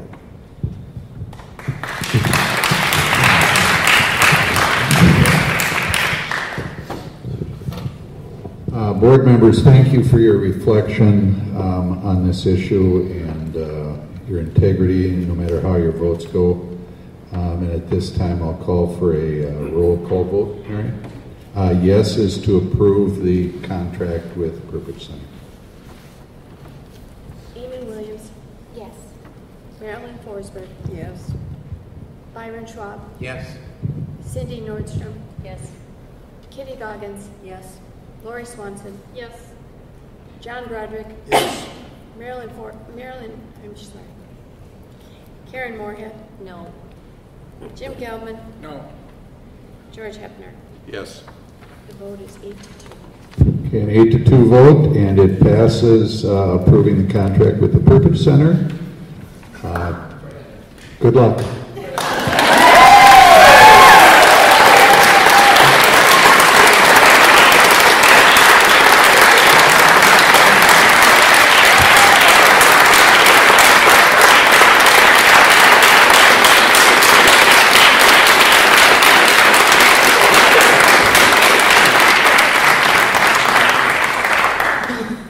We do have a couple other items on the agenda this evening.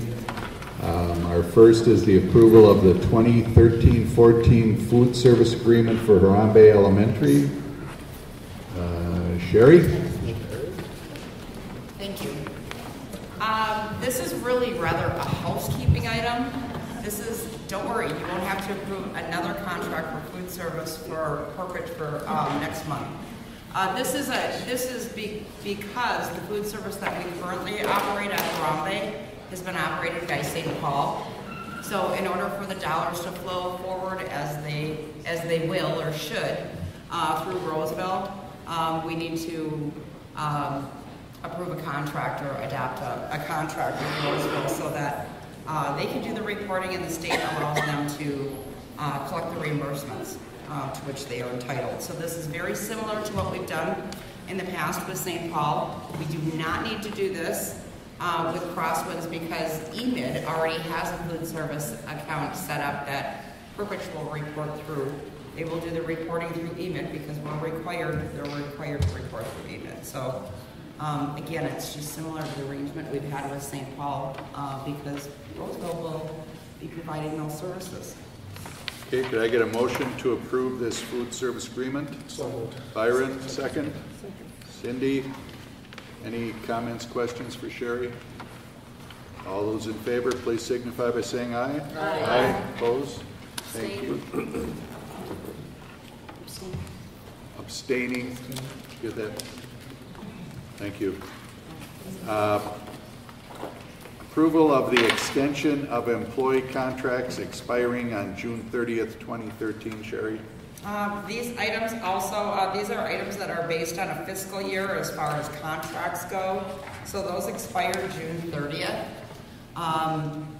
We're asking you to just extend those appointment contracts to various dates in August so that we can complete the school year. And then many of these individuals will have employment opportunities or contracts then beginning with either Roseville or Perpich down the road. But this allows us to finish out our year of business. Okay, could I get a motion to extend those work agreements? So moved. Marilyn, second. Jim, any comments, questions for Sherry? All those in favor, please signify by saying aye. Aye. Aye. Opposed? Thank you. Thank you. Board forum. No report. Amy? No, that's Lori?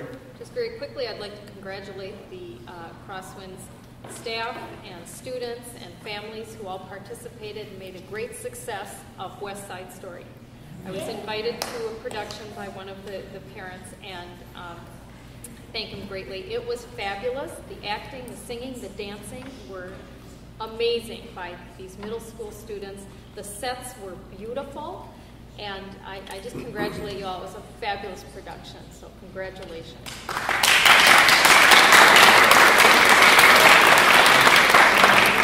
Cindy?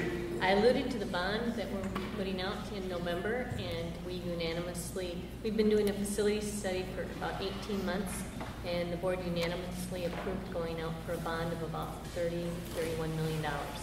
And it covers academics, athletics, and the arts.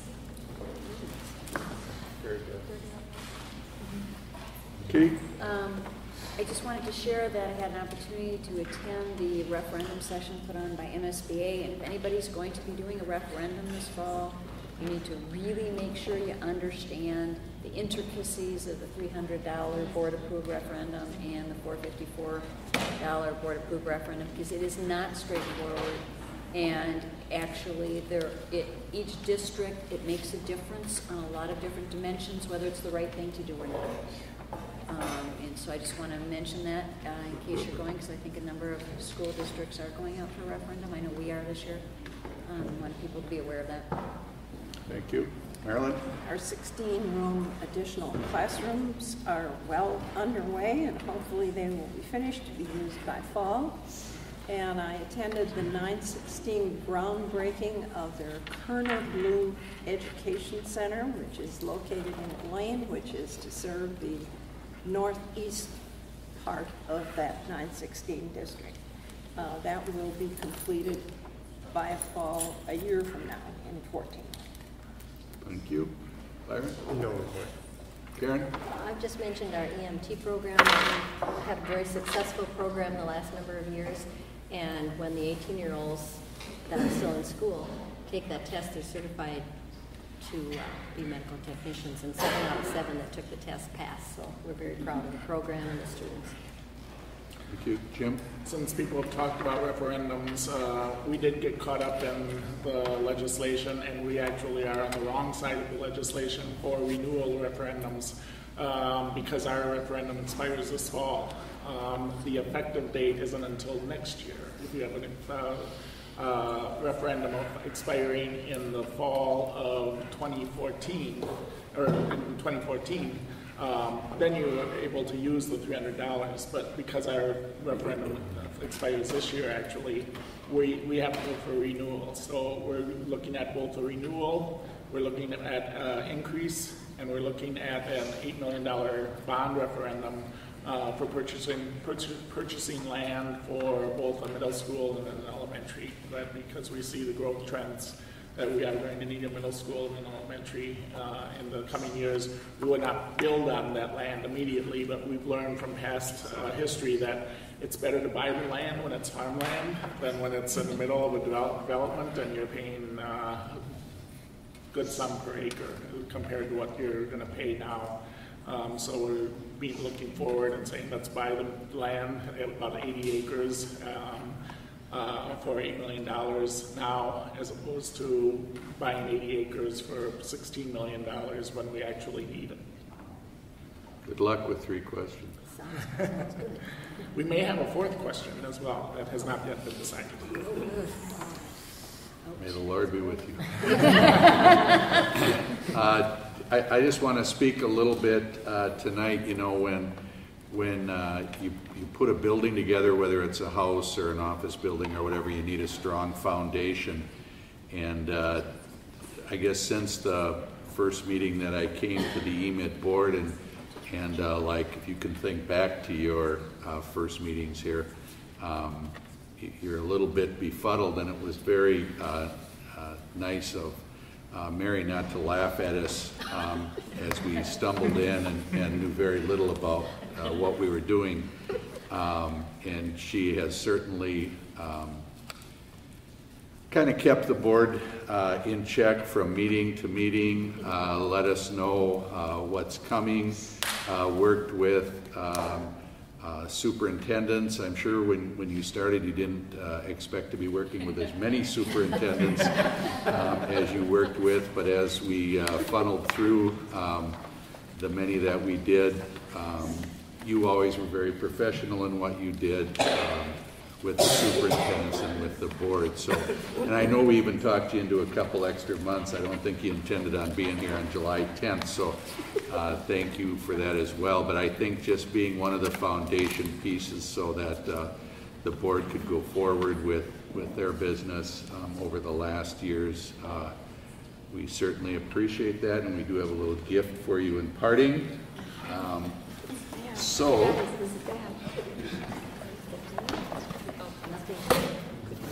Applause would probably be appropriate.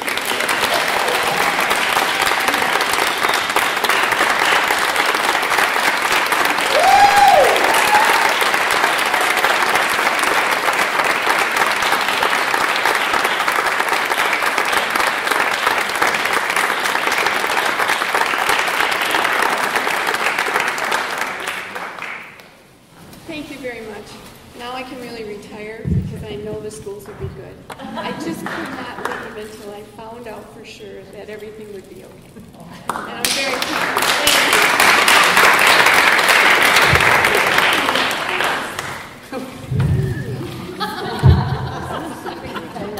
And you've probably heard this before too.